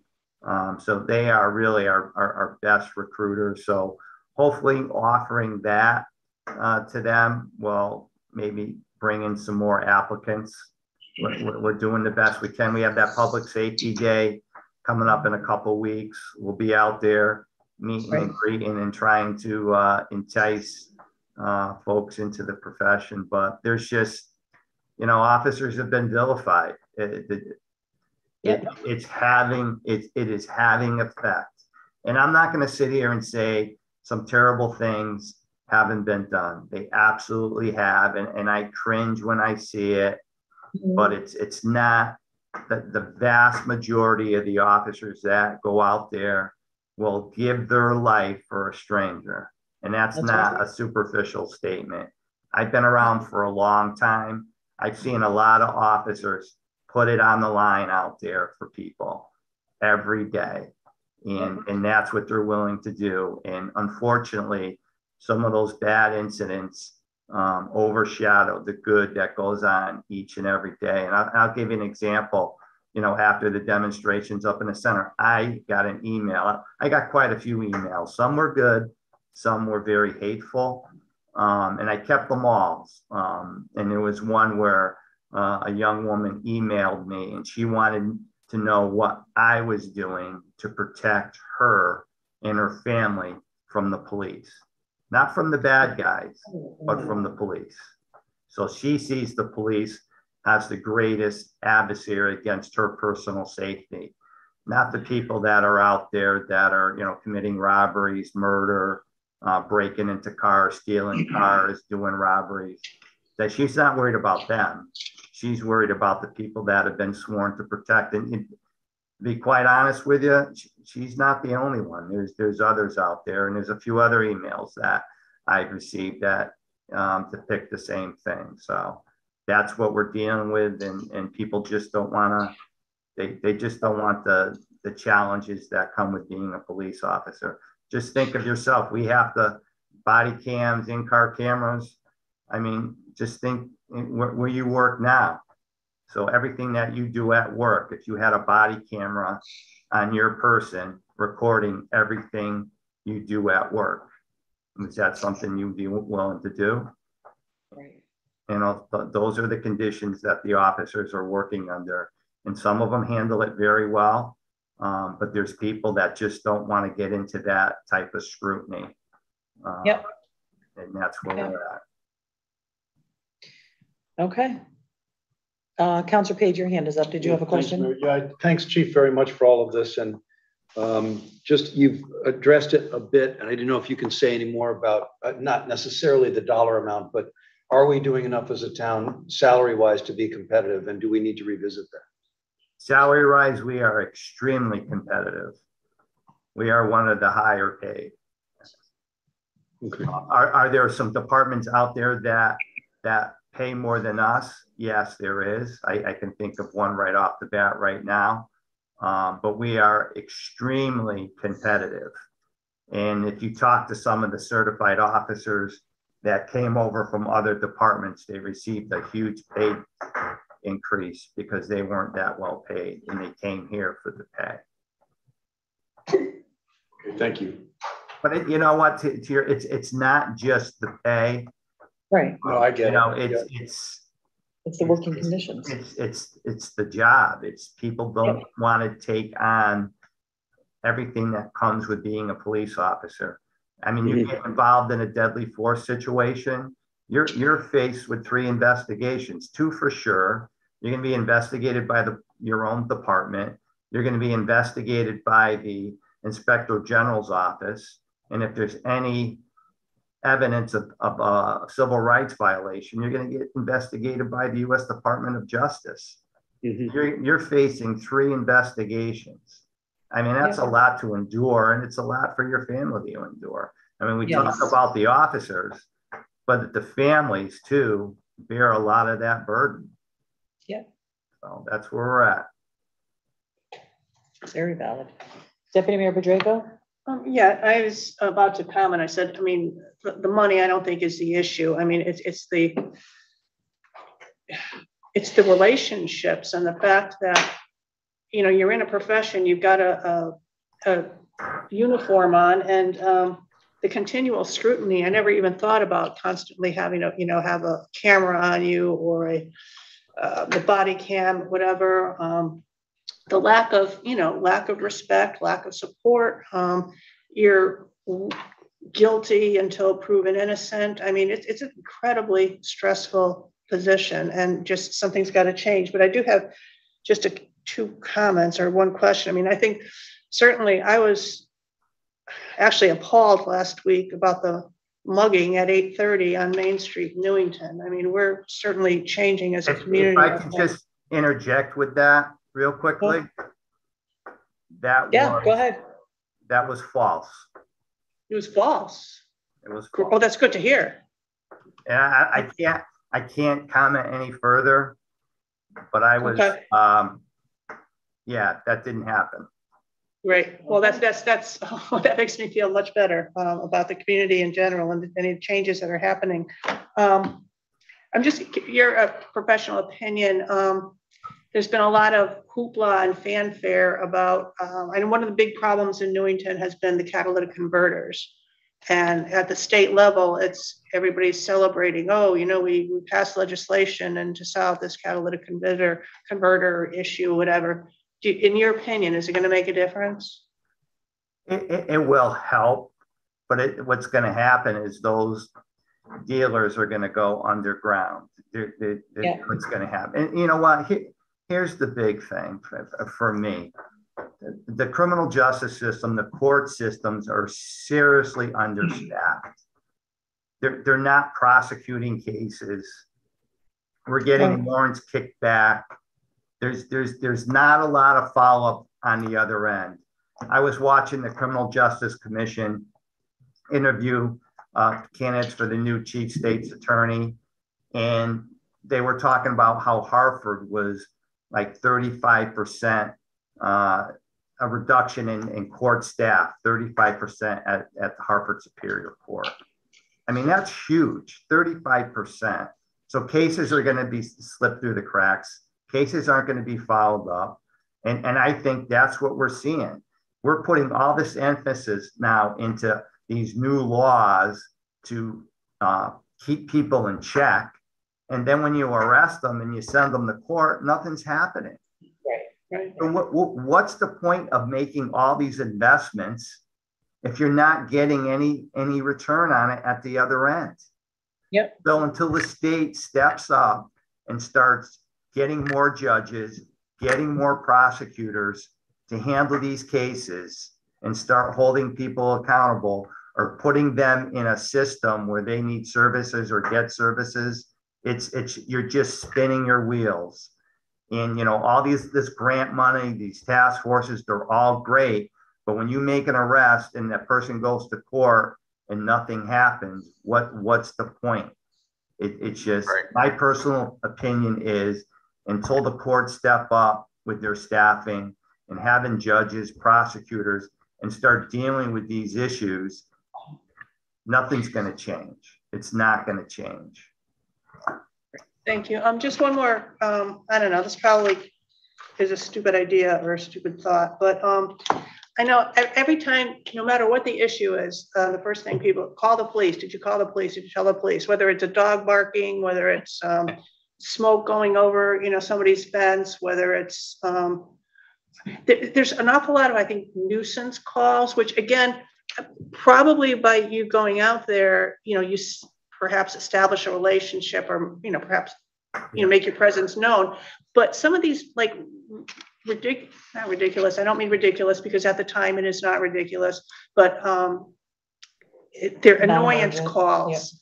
Yeah. Right. These nuisance calls that are not life and death, are not critical, and probably could be handled, don't have to be at that moment basis. Is there a way that some of these, like, non-certified or people could be hired, or is there some kind of like a lower level that can be used to handle some of these nuisance calls? I mean, you might be able to create like a community services, a non-sworn position, but then you'd have to bargain with the union, things like that. So it brings a whole set of issues into place. But I can tell you, people in Newington have a certain level of expectation when it comes to service. And when they call the police or dial 911, they want a cop at their house. And, chances are, if it's an issue, they may not want to talk to that person. Not years ago, when people had a complaint against an officer, they would call the sergeant and the sergeant would handle it over the phone. Now they don't want to talk to the sergeant, nor do they want to talk to the sergeant. They don't want to talk to the lieutenant. So what they want to do, they all call me. They want to go right to the top. And that's just the culture that we have now. Well, thank you, and bless you and your staff. Amen. Councilor Rada?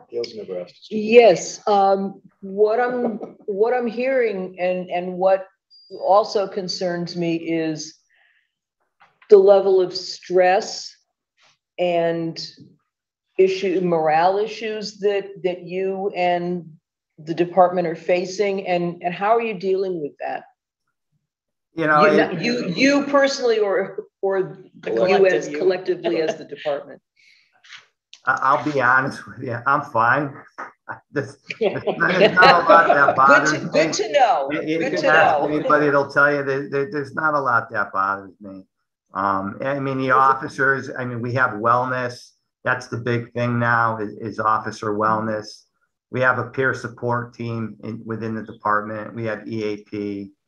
Part of their certification now, they have to go through a psychological screening. So there's systems in place, something that we have to watch. It's a lot different now than it was when I started. When I started, you were left to your own devices. Now there's a lot of systems in place to help officers cope with that stress. But unfortunately, it's the stress of the job, but it's also the stress that's put on the officers by some of the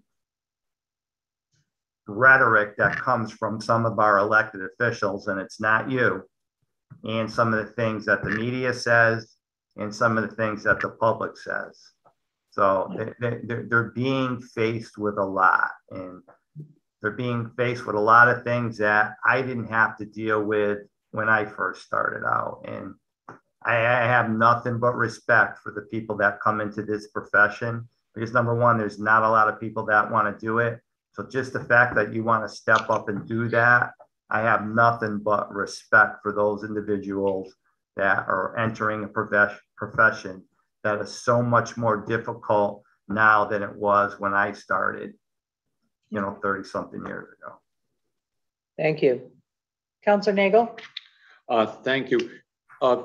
Chief, could you tell me, in the light of what's been happening recently and periodically happens and gets in the news nationwide, involving safety of children, without getting into the weeds and specifics about headlines recently.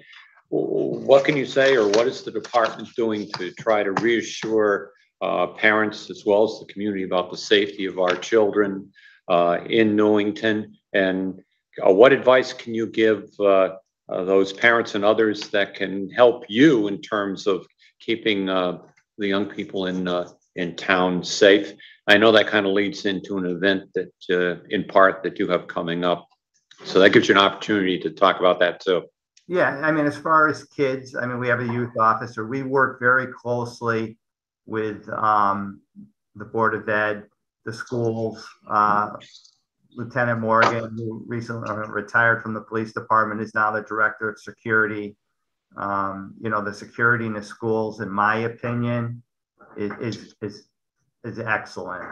And you know, I had two daughters that went through the school system, and if they were young, you know, in elementary school now, I would feel perfectly safe with them being in the school system. Just the collaboration that we have with the schools when it comes to security. So yeah, I think it's really, really good, and I wouldn't have any reservations about, you know, my children or grandchildren being in the school district. You know, as far as outside the schools, you know, we try to, you know, work with parents. We work with human services to, you know, get as much information as we can, especially if there's any threats, and get that out there. So yeah, you know, we do the best we can with the circumstances that we're faced with. Okay, thank you.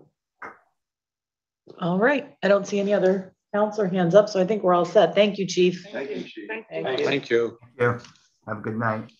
You too. Stay safe. Mr. Chapman, did you have anything else under your report? Yeah, just a couple of things, if I may. We've talked at times about enhancing some of our systems that we have in place, and I just want to report that this spring we paved, Milden paved about 5.5 miles of road. Nice. After July 1st, we will pave about almost 7 miles of road. Now, keep in mind that in the past, a good year would result in about 3.5 miles of road being paved. We have more than doubled that now on an annual basis, and it will reflect well on the town. Most of the roads that have deficiencies, potholes, and so forth are going to be corrected in a very short order. But it's an example where the reorganizations that we're doing in the town and the focuses that we are now promoting are working extremely well. And I think, going back to what the chief just talked about, the problems that he's facing and we're facing with the police department are not coming. We lost you. We have to deal with that stuff. So the other thing I just want to bring up is that I did resign effective June 22nd or June 20th of this year. I then rescinded that resignation, and the reasoning behind it was my health, and I was under some deadlines that I had to make a decision. However, everything that was occurring has been corrected, and therefore I intend to stay on as long as you folks want me to be your town manager. That should answer any questions that anybody has. Thank you. Thank you. Could I ask a question? Super good news. Yes. No, make sure on a question. That's it? That's it. 3 is a max. But Carol sat in my chair. I should get a couple. Okay. Keith, with your rescission of your resignation, does that include you moving to Newington or establishing residency? He's frozen. Well, I have until June 22nd to decide that. And if I need to have established residency, I will. Well, it isn't up to me, it's up to our town charter. And I took an oath on November 9th to uphold our town charter. And I was hoping we wouldn't have to have this conversation, but the charter is our constitution. And you should have been given an extension when we had the hellfire of COVID. I think that was the right thing, and I would have voted for that extension. But we're now a year past that extension and in violation of our charter. And whether it's you or anybody sitting in that chair, I'm accountable to the voters. I took an oath, I raised my right hand and swore, not just to James, but actually to God, although sometimes I get confused. So the language of the charter is clear, and we all sitting at this table are in violation of it. And this isn't about you, this is about me and my promise to the voters and about all the councilors and the mayor. So I would ask that you comply with the charter and that we don't have to go to a vote moving forward and go from there. Well, I believe Mr. Chapman just said he would do what he needed to do come June 22nd. So that'll be great. So we don't have to move forward with that. He said. Yep. Well, he said that before too, and it hasn't happened. We never said it. We've been a year past the charter requirement. We gave an extension. You gave him an extension, which is a violation of the charter. Let me just say, okay, let me just say a couple of things. So it's coming from me and no one else. Nobody has to defend my actions. I was given the extension because it was declared a state of emergency in the town of Newington because of COVID. That state of emergency continues today. COVID is back on the rise again. I may request as early as 2 weeks from now that I receive an extension because of COVID again. Now, if the council feels that my residency overshadows the work that we're getting accomplished, then that's your call. I'm not going to debate it with you. If you're my bosses, you want me out of here, vote me out. It's no sweat off me. But know what you're doing when it comes to operating this town efficiently, and show me a town manager in the history of this town that has done better work than me. You decide. Mr. Chapman, we know what the expectation is, and we know the deadline of that expectation is June 20th or 22nd. I'd have to look at the contract. Yep. And you have indicated in conversations with me that you intend to comply with the expectation of the charter. You indicated that earlier in the conversation. I would expect that that's what this council expects. That's what's on the table. And I think that's kind of enough said at this point. Mr. Page, you made your point pretty clear. And the town manager has said that he will comply come the time that he needs to. I would like to add one more thing. I'd just like to respond to Keith. This isn't about my feelings, and this isn't about a state of emergency. We have a legal document called a charter, and there's a case in New Haven recently that was decided by a court about a police chief who was in violation of their charter, and the court fired the police chief, not the council, the court. I'm afraid that someone in our community will file a lawsuit against our town for being out of compliance with the charter. This isn't about our feelings or whether you're a great guy or not, or doing a wonderful job or not. It's about a legal document called our town charter, which we all swore to on November 9th, and I'm done. Thank you. Yeah, we're all very aware. Thank you. Well, you haven't acted like it for the last year because you've been violating. Yes, we have. I think if we stop hammering on the issue continuously, it will resolve itself. This is the first time I brought this up since I've been in office. The first time. Right. I haven't hammered anything, and I feel passionate about our charter. And I wish you all did too. And I feel passionate. Well, that's ridiculous. Of course I feel. All right, order, guys, enough. First of all, I will address this. Mr. Page, I understand your opinion. You've made it very clear. To insult the rest of the council, to insinuate that we don't take the charter seriously is ridiculously insulting. You're not following it. That's a fact. You can be insulted if you like, but that's a fact. You can have your opinion. We did take an action. We got an attorney's opinion, and we moved forward as a council during a state of emergency to the best of our ability and handled a situation that we thought was relevant. You can disagree with that, but you can't insult me. That's just not. I'm not disagreeing. The charter is. I didn't write the charter. That's fine. I live under the charter, as do you. You are correct. I do live under the charter. So let's do that. You are correct. Standing. You do this every meeting. Yeah, and we have already made it clear what the expectation is. Councilor Camillo, I'm following the charter, and I ask that you do the same thing. Order. Excuse me, this is not how we conduct the meeting. We do not argue between counselors. That is not it. I am in charge of this meeting. I will call on you as I see fit. That's how this meeting is run. Thank you. Thank you. Written and oral communications from the town manager is completed. We will continue on with our agenda. There is no way I will entertain at this table slanderous comments and arguments back and forth between counselors. I won't do it. All right, next item is council liaison and committee reports. Yeah, go ahead. Deputy Mayor Bedrejko. Okay, first of all, Councilor Rada and I have been attending our the TPZ meetings, and just to let I think the most interesting thing is coming up tomorrow. There's 2 public hearings that people might be interested in. The first is accessory apartments, and to either opt out of the state regulations and create our own or revise our own. And the second is a special permit to allow hybrid retail location for adult use cannabis at the Berlin Turnpike, the old Fishbone? Fish hook? Fishbone. What was it? No, bonefish. Bonefish. Took me a second. Bonefish. So that's tomorrow at 7. And then from the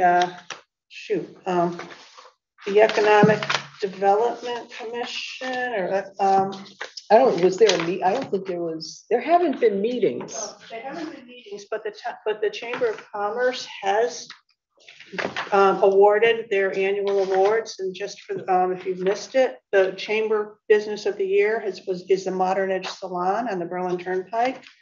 The Gail Whitney Public Service Award was given to the General Federation of Women's Club. The Chamber Member of the Year was given to Tiffany Ham Govia from Geico. The Business Person of the Year was Kaylin McBee from Balance Massage and Wellness. The Youth Service Award was given to Victor Fontana and Donna Fontana for their service for Newington recreational basketball. And the Public Safety Award was given to Scott Mangan from the Newington Volunteer Ambulance. New officers were elected. The new president is Katie Kiss from Del Sol Spa. The new chamber vice president is Tiffany Ham Govia, and new chamber board members are Christina Patello and Jen Turillo. Nice. Thank you. Was there anything? I know we both attended the Conservation Commission meeting. I don't think there was anything significant to report back from that. No, I think I was. People they're still looking into issues with or questions related to what is it, Rockwall, the proposed the Culver Street construction area. Yeah. All set? Okay. Councilor Nagel? Just to remind people that the CROG meeting usually takes place after a council meeting. It's once a month, so I will be attending it in the middle of the day tomorrow. May have to leave the scholarship breakfast a little early, but I will be doing that as well, and we'll report on it at our next meeting. Typically, CROG doesn't have meetings in the summer, so there may not be some for the next few months after this one. That's it. Thank you, Councilor Nagel. And apparently I got a promotion because I'm showing up as chief clerk. I was just going to say, why does the chief have his hand up? Yeah. Okay. Yeah, I thought he was gone. I can't remember if I mentioned this at the last council meeting, but NCTV submitted a video of the day when drinking turns dangerous about alcohol poisoning to the ACM national competition. And we won it's not a first place. It's the only place for best community impact, best independent producer. And that award ceremony is in June, and we're sending a couple of people out there. I think it's going to be not Zoom, whatever, a live broadcast.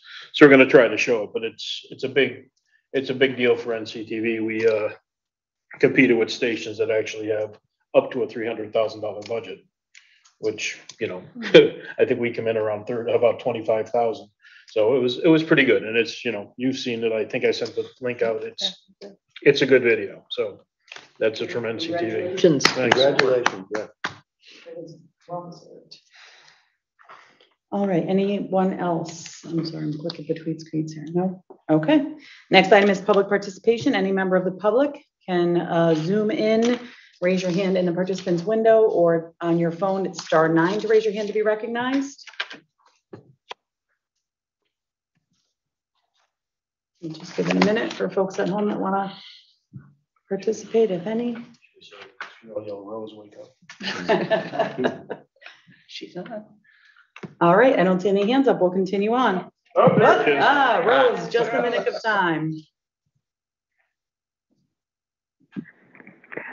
Rose Lyons, 46 Alton Drive, and I am awake. Is that Counselor Camillo questioning that?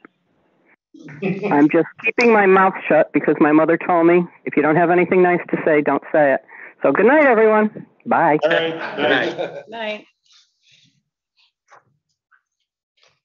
All right, we'll continue on. Next is remarks by counselors.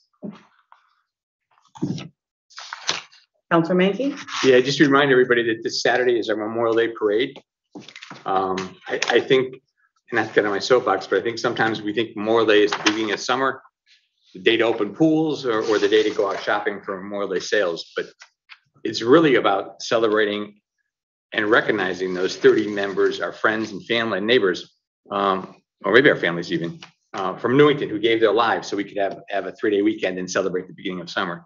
So sometime this weekend, while you're celebrating and barbecuing and opening the pool and trying to pool, remember who we're celebrating. Remember those 30 people who gave their lives so that we have a 3-day weekend and we can have the privilege of doing what we want for that weekend. But don't forget to remember those 30 people. Can you just remind us about the time for the parade and the lineup and that sort of thing? The rose ceremony. The parade usually steps off at about 10:30. So you should probably be there about 10 o'clock. Yeah. Right, but there is the mass there is a service at Our Savior's Lutheran Ecumenical service that'll be on at 8:30. 8:45. I'm sorry, 8:45. I should have brought the flyer with me. 8:45, and there's a breakfast provided. So it's hopefully you can go to the service and then go out in the front lawn and watch the parade. Except for us, we'll be marching in the parade. We usually march first, so we're in the first division, and then we were invited to attend the rose ceremony, which is actually up on the right in front of Keith's office in the mayor's office, where the monument is now. There'll be a tent put up there tomorrow, I believe. We encourage the town to attend. Yeah, so it's really where we call out I think it's important that this town, twice a year, we call out the names of those people who died, whether it's from World War I or the Vietnam War. We call out their names. So once or twice a year, their names get spoken because it's easy to forget. It's easy to say, well, they're just people. I don't know those people. But you know, they're from this town. They gave their lives. It's a beautiful ceremony. Recommend everyone attend. Councilor Mankey, are you all set? I'm all set. I should take my hand. Okay. Councilor Donahue? Yeah, I just want to apologize for the lack of decorum that we just had. I should have just kept my mouth shut and talked to Mitch in the parking lot. Thank you.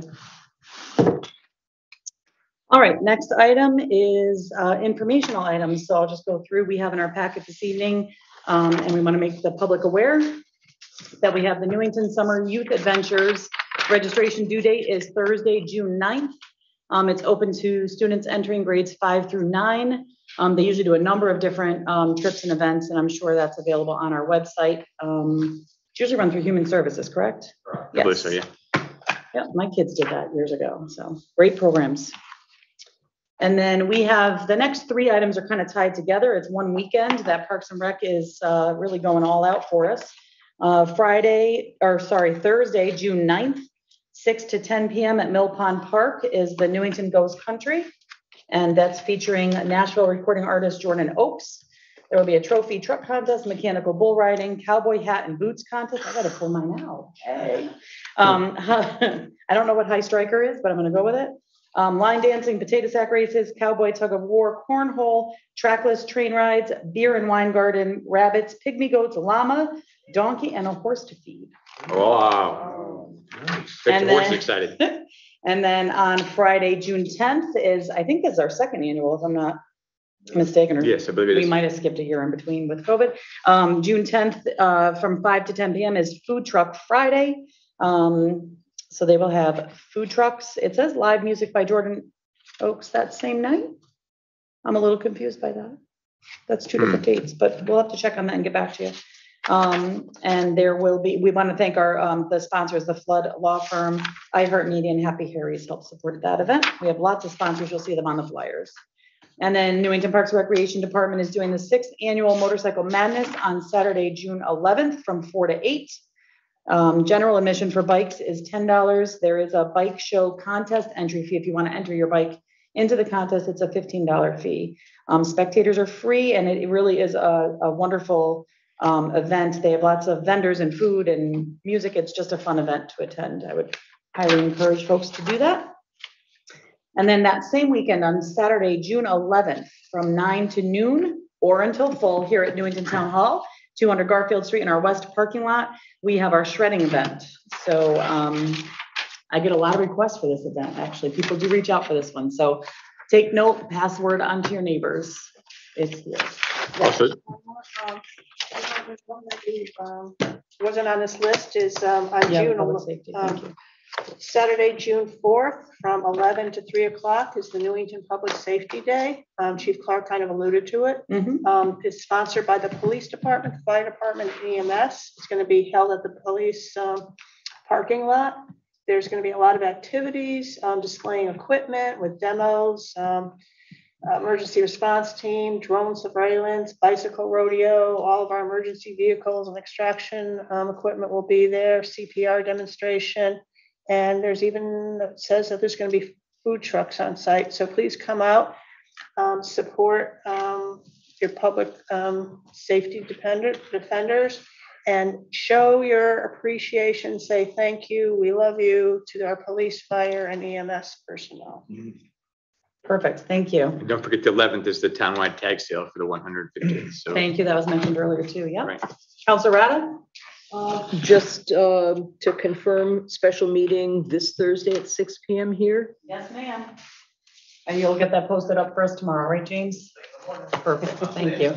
The only item on the agenda will be the Anna Reynolds approval to move that forward. All right, Counselor Donahue? One of the items that dropped off the list also on Thursday, June 9th is the car show on the center of town. From 6 to 8. Is that Market Six Square? to eight, Market yeah. Square, yeah. Just walk off the whole thing. And so you go see the cars, come over, listen to some country music. It's a good thing. Another important event today, I believe it is Mr. Page's 39th birthday. Yeah, this is my 39th. So congratulations to Mr. Page. Thank you.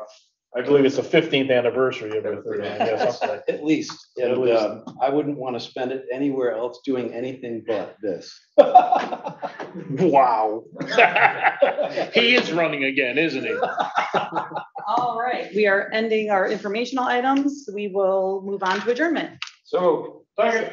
Moved by Counselor Mankey, seconded by Counselor Donahue. Any discussion? Hearing none, all those in favor say aye. Aye. Any opposed? We stand adjourned at 10:36. We can take a motion to adjourn, right?